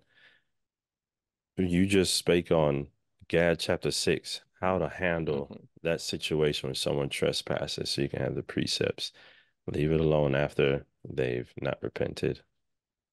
And also when you see you're saying it and they're deny, it can't be. Or they may say, yeah, you're right, but they're not stopping. They continue in it. It's unfortunate because that lust and fornication, it blinds, those passions actually blinds the soul. So the person is just struggling to come out of it, for you to have that understanding. And with your knowledge, how to edify in charity, to just love, but not get into a passion yourself, and then seek from Elohim what ought to be done, because they're variables to scenarios. Okay. Mhm. Reach out to your counselor who you know keeps the commandments. And that is of a lot of importance, because this arrogance and this pride and stuff that come over. If you look back at Hermas parable 9, it said they praise themselves as having understanding. So a person will go and operate in their own understanding, yet they're actually senseless. And they don't have understanding, according to Job 28 and 28 or something like that. Understanding is to depart from evil. So if you're not actually keeping the commandments, you don't truly have understanding from what the scriptures explain. And that person, even coming out of the struggle with the pride and so on and so forth, it says that they submitted themselves. Where is it at? But some repented and believed and submitted themselves to those that had understanding, having learned their own senselessness. These people came to the place where they realized, hold up, I'm learning all this stuff, but I'm not keeping the law. What am I doing? Then they go submit themselves to those who have understandings by evidence of them actually departing from evil. So situations come up, variables come up. Do nothing without discretion. Don't be excessive towards any, and go speak to that counselor before every action to make sure you're doing what's right. And of course, pray to Elohim and wait for an answer. Okay. More specifically, they would learn a lot of things that wasn't helping them keep the commandments. So For that's sure. why they had to go learn again from people that who had understanding of keeping the commandments and what was needful for one to be able to keep them. So Thank you. That's for sure. praise God. So hopefully that helps. Now, seeing we can have we can be in the wrong inclination and operating like these evil spirits, because we saw what we just talked about was that love, that false sense of love according to the world that isn't truly love from Elohim. And it's a spirit that's leading us into that inclination to help us know there really are two sides to this thing. Now, we're going to get into talking about the inclinations, the two of them. Think of it like the inclination of fornication versus the inclination of fidelity or faith, if you will. Let's talk about the inclinations that draw us either to the house of Elohim to operate like them, or the enemy's house to operate like them. We have two ways of dealing in everything, and it's either the spirits or children from Elohim at work in us through the good inclination, or the spirits or children of fornication and the devil at work through the evil inclination. As I was saying, think of it as fidelity to the law or spiritual fornication in the works of Beliar for the two sides. Sirach 15 and 16, please. He hath set fire and water before thee. One side leads to the lake of fire and the second death. The other side leads to the living water and the Holy Spirit and baptism to come for those who shall enter the city of Christ. Okay?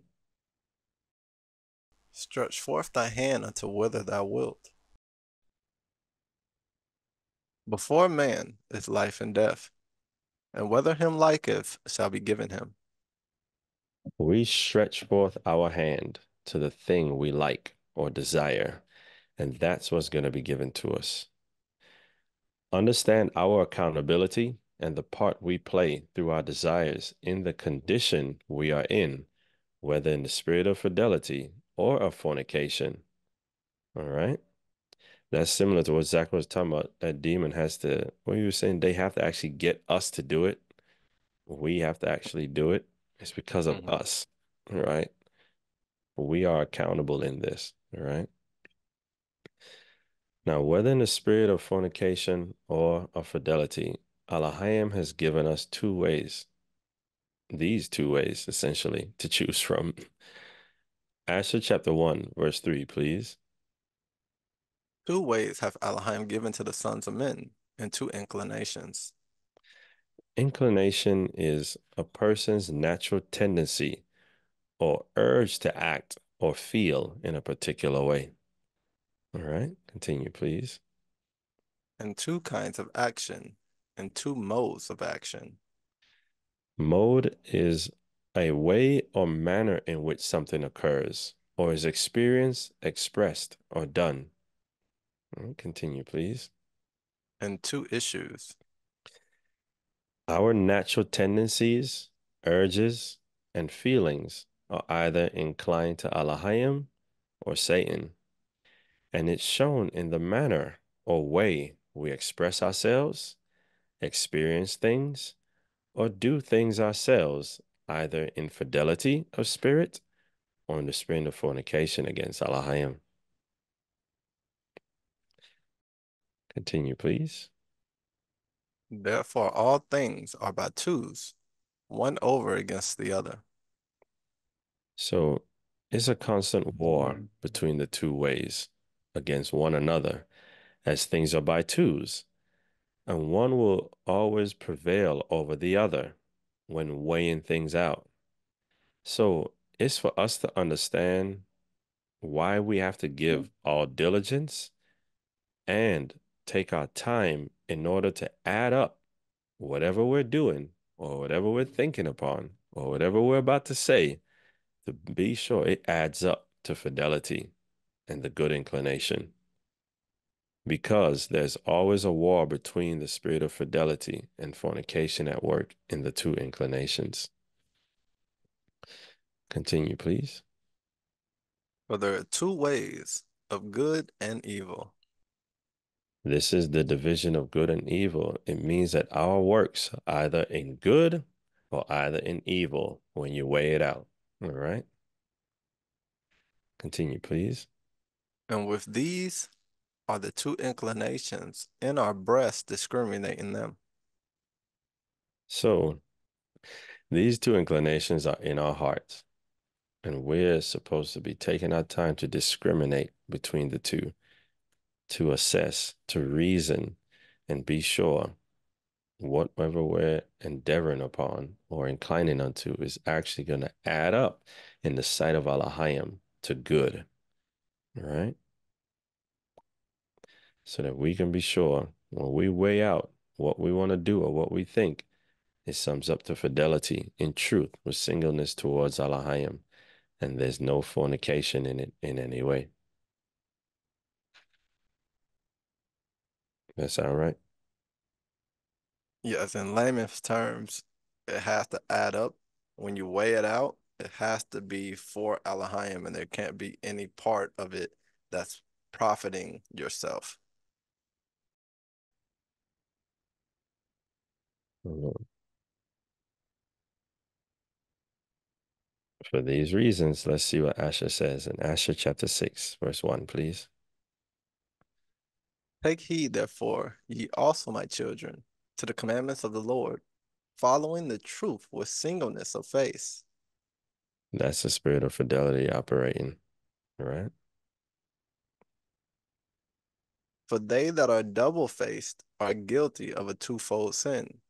That's the spirit of fornication working in the double phase, because one may be doing something, yeah, is right for Elohim, but there's also some desire for self, whether it be how one might look or what a person's going to think of you and so on and so forth. There'll be some man pleasing or something like that. The double face at work. Continue, please. For they both do the evil thing, and they have pleasure in them that do it, following the example of the spirits of deceit and striving against mankind. So we see that false love is an example of the spirits of deceit to have pleasure in evil or evildoers. Spiritual fornication, operating like spirits of deceit, causes us to sin doubly in that we would do evil ourselves and have pleasure in evildoers, just as Beelzebul was evil himself and had pleasure in his evil son by evidence of his supporting for him, striving against mankind. When a person is struggling with the spirit of fornication, we'll be doing the same things. And hopefully that helps understand what or who is at work when we're doing wrong, supporting wrongdoing, or hiding wrongdoings for the sake of not wanting to offend when it could help keep someone accountable and change.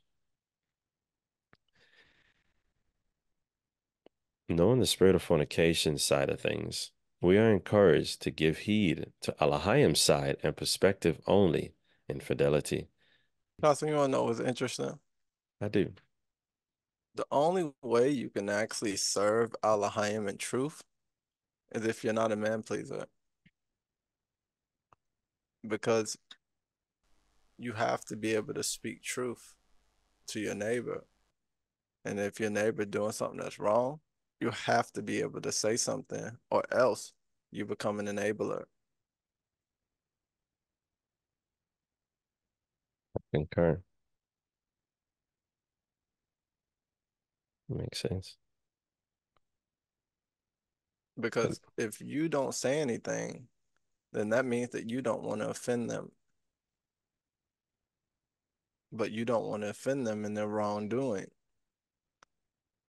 So that means that you're a respected person. You would rather offend Elohim than offend the person.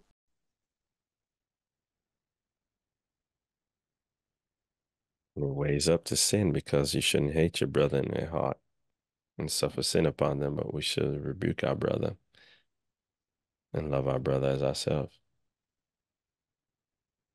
Amen. Continue in verse 3, please. Do ye therefore, my children, keep the law of the Lord, and give not heed unto evil as unto good. Don't give heed unto the evil of the world's ways as good, or what the world calls good, taking pleasure in it, if it doesn't align with Alahayim, because it's a spirit of fornication at work in it. That man pleasing is big. When we get, Lord willing, to that point, when we look at examples of people struggling with fornication, man pleasing is in there. Even that stubbornness and vain confidence with us went over about being puffed up in knowledge. Man pleasing was in, no, it was self pleasing. Technically, you're a man pleasing yourself, so it's in there. This hopefully is helping get understanding of what's going on and even shed an insight on what may be going on within, as we need this understanding to be wise as serpents, to grow and become harmless as doves, because we have a job, a calling to come out of this. Can you read Romans 12:2, please? And be not conformed to this world, but be ye transformed by the renewing of your mind, that ye may prove what is that good and acceptable and perfect will of Elohim. We need a renewal. We need renovation. Elohim to give us understanding of the things we actually need to change so that we can start proving, as we talked about, slow down, weigh things out, prove what is that good, acceptable, and perfect will of Elohim. Does this actually amount to good before Elohim, for Elohim? All right. So let's rather let our focus be onto renewing our minds to what's good in the sight of Elohim, not ourselves and not another person. All right. And holding fast to that inclination and that good, even in the midst of doing the work or doing whatever it is that you're doing. You may see an opportunity for yourself to gain, like focus on what you're doing, what Elohim has told you to do, or what you have seen that will add up to good for Elohim, that you be not tempted to be double-minded. Amen. Continue Asher 6:3, please. But look unto the thing that is really good, and keep it in all commandments of the Lord, having your conversation therein and resting therein. Shun the worldview or personal view and look unto what's really good in the commandments, as that's the way to know what's really good, as it is the doctrine of life.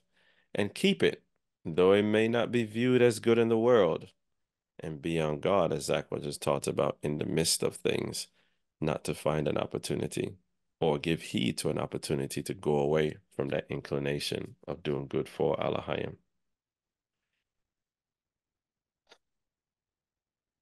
All of this essentially means we know we are listening to the truly good side of things and keeping it when it's lawful in the commandments and in the manner or mode of the fruits of the Spirit.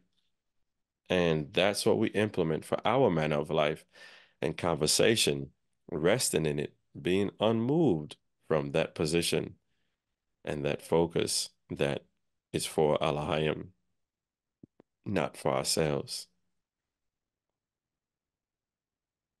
Even Yache did it. He humbled himself.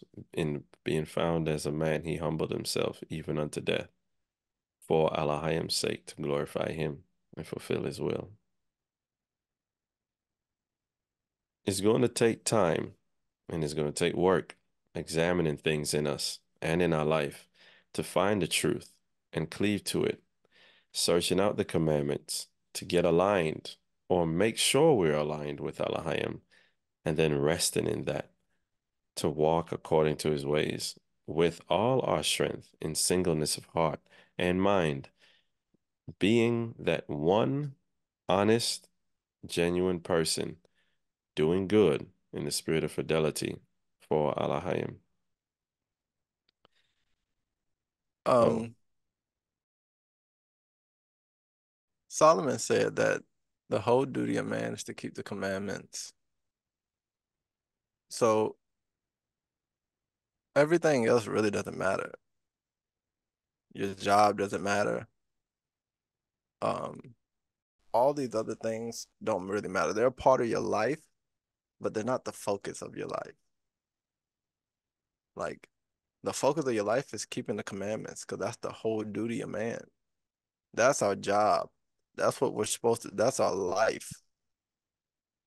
Like, everything else is just a part of our life. So if you're not looking at it as the commandments, that right there is what I need to be focused on at all points of my day.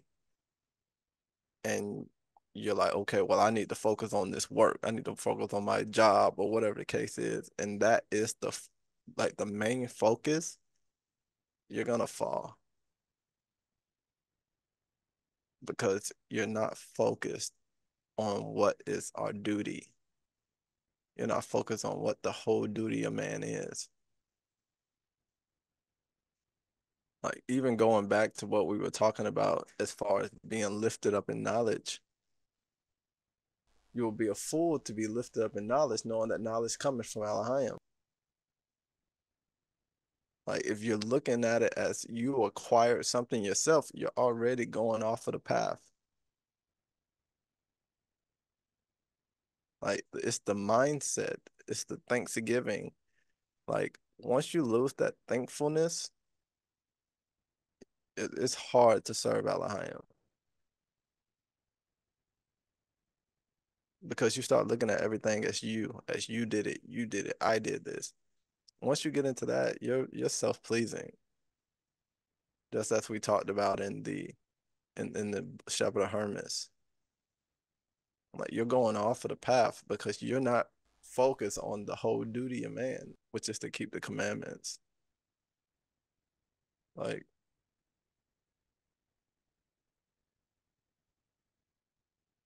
that's fact.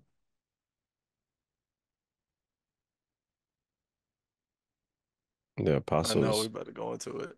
I'm sorry, guys. I know we better go into it after 5. Go ahead. yeah, and just we have the apostles as well. They were not men pleasers. They didn't speak to please men or in a cloak of covetousness, but they spake before Alahayim, and they were focused on Alahayim, who weighed their conscience. And they were examples that we're supposed to follow to know, yeah, that's our whole duty. That's what life is about. Let's get on into it in Asher 5 and 4, please. All these things, therefore, I proved in my life, and I wandered not from the truth of the Lord, and I searched out the commandments of the Most High, walking according to all my strength, with singleness of face unto that which is good. He did what you were talking about daily in his life, searching out the commandments of the Most High to make sure he's walking in it with all his strength and that it will sum up to good. And being sure not to get caught in that moment, those lulls to wander from the truth of the Lord, not to get caught off in the wrong thoughts or wrong inclinations. He understood the battle that we're in. And it's interesting, Asher, remember the end of his thing? He told his kids, at the end of a man's life, you'll really know what's going on by the spirits that meet him when he dies. He knew what the real battle was, keeping away from these spirits so that they don't have place in us in the end. Okay.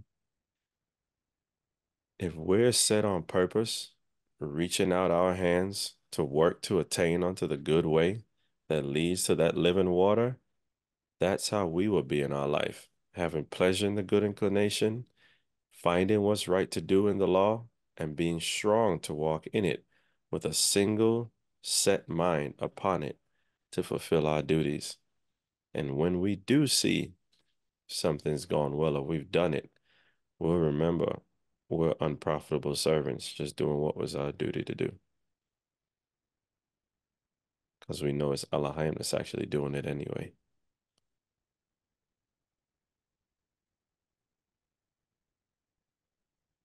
If you don't have anything, Asher 1 and 6, please.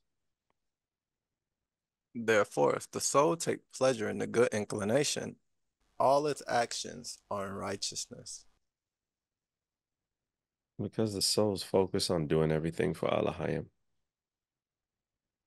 not for self. That soul is actually taking the time to prove and reason and consider before taking action, getting counsel before action, to make sure the action is in the commandments and the fruits, and no fornication has place in the action. So everything will be a righteous action. Continue, please. And if it sin, it straightway repenteth.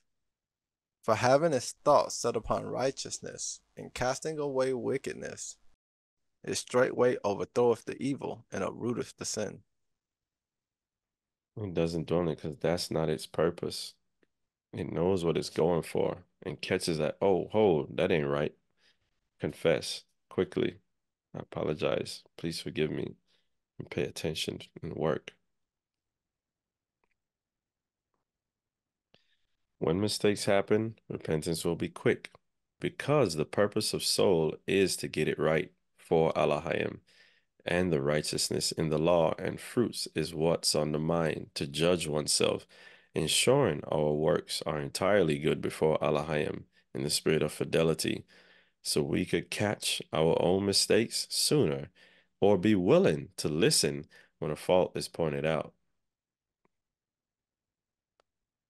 That right there is what perverseness stops you from doing.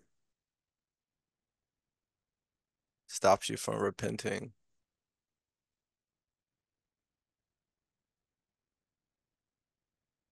Yes, sir. That breach in the spirit, fornication came in. Fornication despises the words of holiness or resents it. It's not going to hearken to a prophet or a righteous man. So, And it's not yes, going to repent itself because correct. it's going to cover the fault. Yes, sir.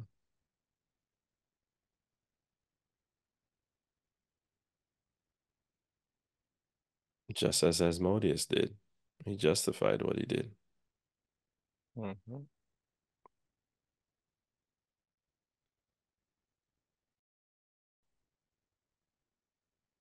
We talked in lessons past about when somebody says something, use the opportunity to reason and examine it.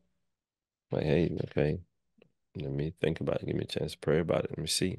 Let me make sure to know that if that has place in me or not. Instead of casting it off like, nah, that can't be. Mm-hmm.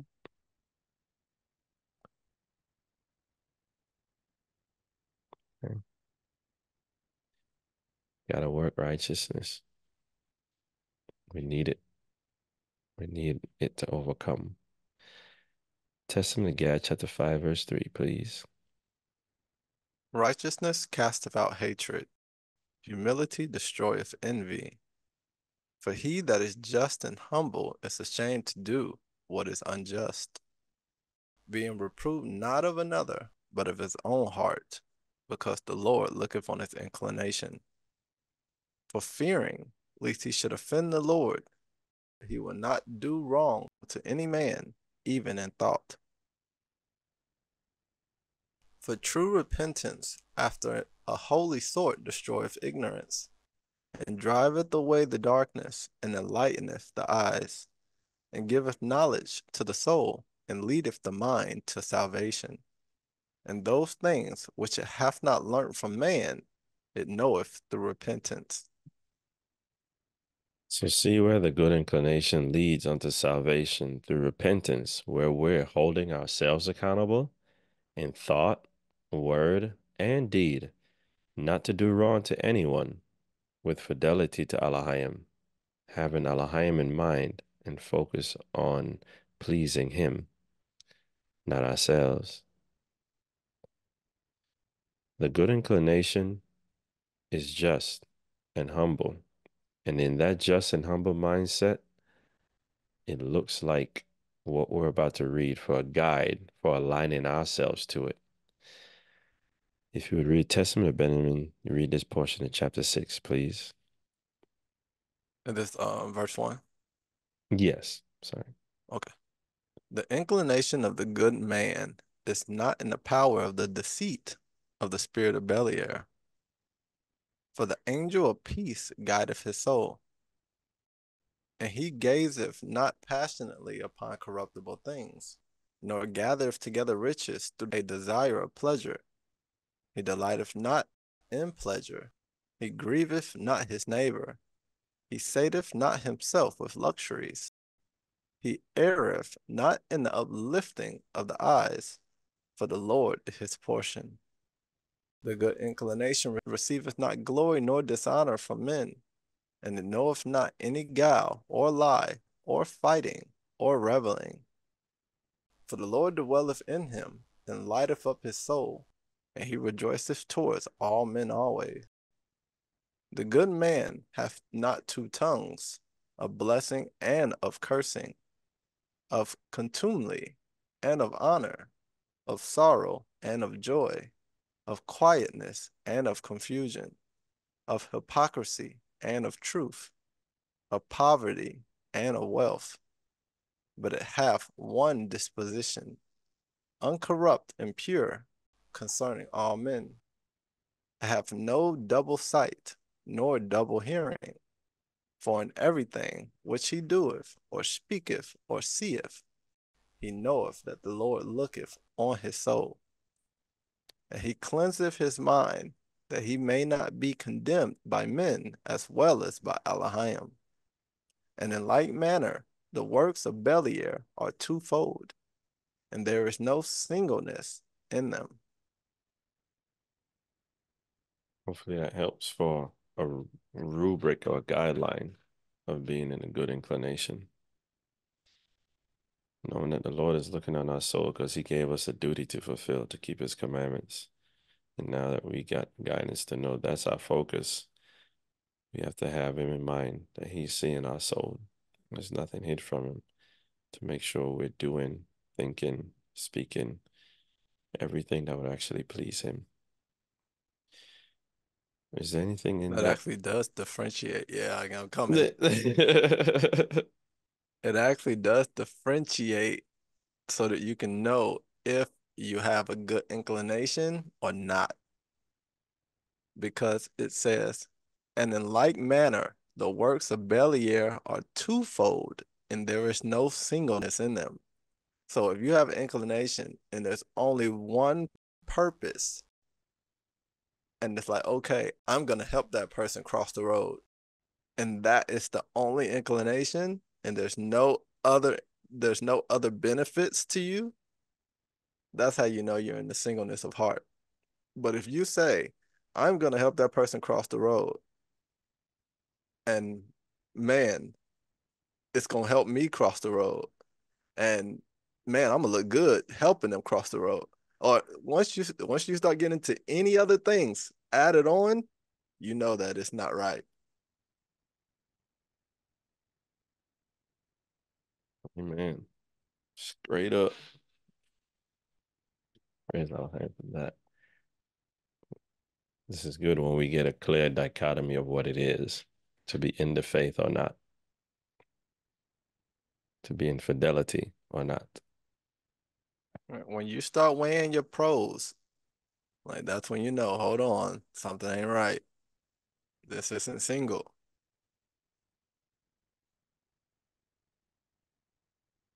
It's helping us become servants.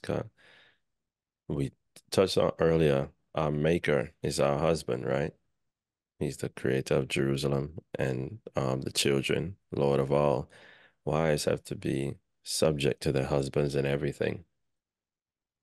not seeking their own will. And as servants, children, we have to seek to please our parents, obey our parents in all things. So it's helping us learn how to really serve. You know? Praise Allah.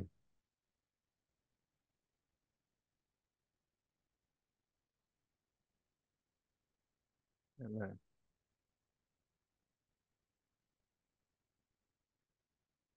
Now, if fornication finds place and her children are at work, let's see how that evil inclination will cause us to operate. Asher chapter 1, verse 8, please. But if it incline to the evil inclination, all its actions are in wickedness. You may already know why, but let's see. Why is the actions going to always sum up to wickedness? Continue, please. For whenever it beginneth to do good, he forceth the issue of the action into evil for him, seeing that the treasure of the inclination is filled with an evil spirit. He had to force the issue to get a benefit for himself. It wasn't about Allahayim only and doing it for Allahayim. Forcing the issue into something that he would gain from or benefit from.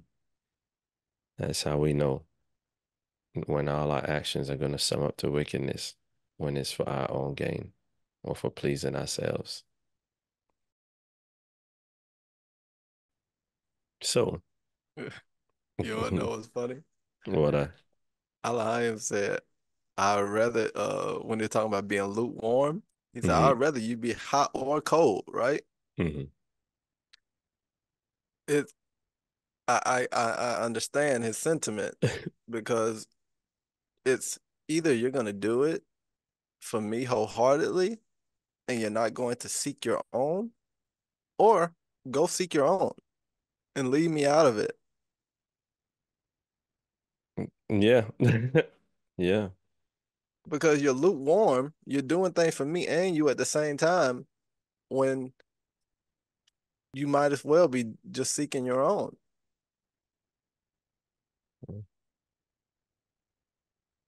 It's not a healthy relationship, and that's what he said, he'll spew you out.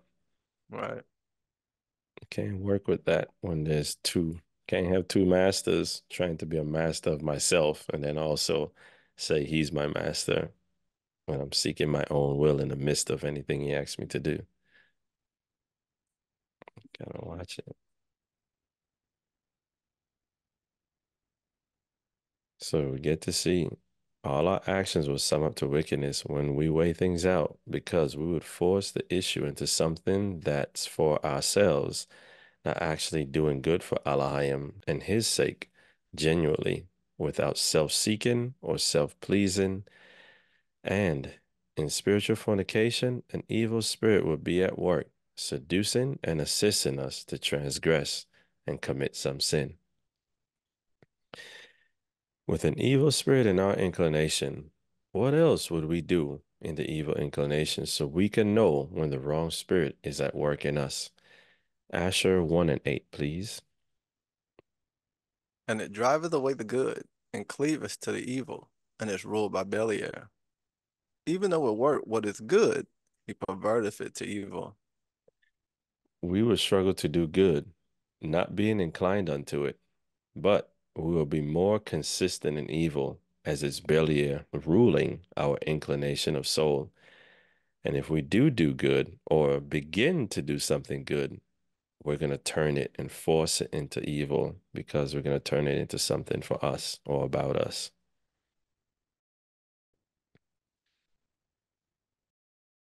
Fornication would get us away from Allahayim to bring us near to Beliar, withdrawing from the law that would have kept us near to Allahayim, being inclined to the evil inclination under Beliar's rule. Now, when under Beliar's rule, we drive away the good inclination and the good in the commands in humility unto Allahayim to do us right sincerely without self-seeking through our desire, our haste, our pleasure, our feelings, our passions, or our inability to be honest with ourselves in the midst of opportunities to do right. So everything we do, even when trying to do good, would be turned into evil when we force the issue to something for ourselves, as it's about pleasing us rather than Elohim in this inclination. Also, when we do wrong, we would drive away the good of confessing our fault, but cleave to the evil of justifying our actions, or avoiding accountability when our conscience weighs on us or someone corrects us. Also, if we do repent, it would be in hypocrisy by evidence of continuing in the sin, which will cause us to live with difficulty to keep the commandments. Fornication would be at work in this, as it resents the words of holiness and won't listen to a prophet to be corrected and withdraws us from the law.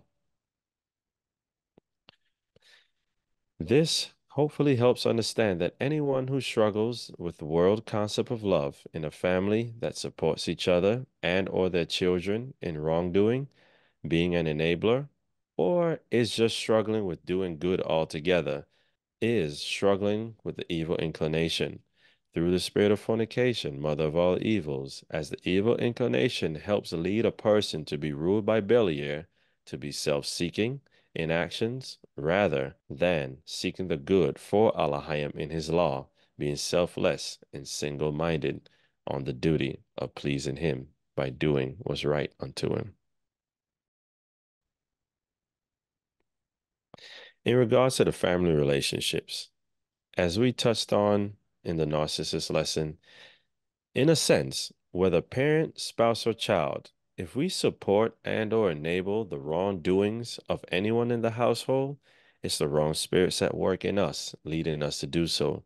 And we need to hold each other accountable in the household of faith and do right ourselves for Elohim's sake. And remember the peace we're called unto when we interact with each other, even when in a fault.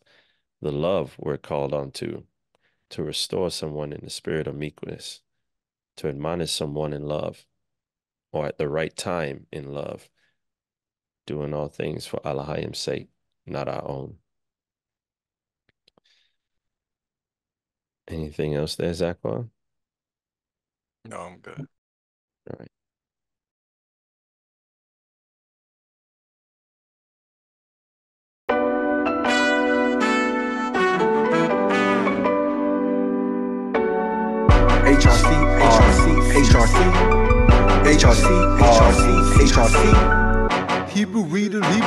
Hebrew Readers Church.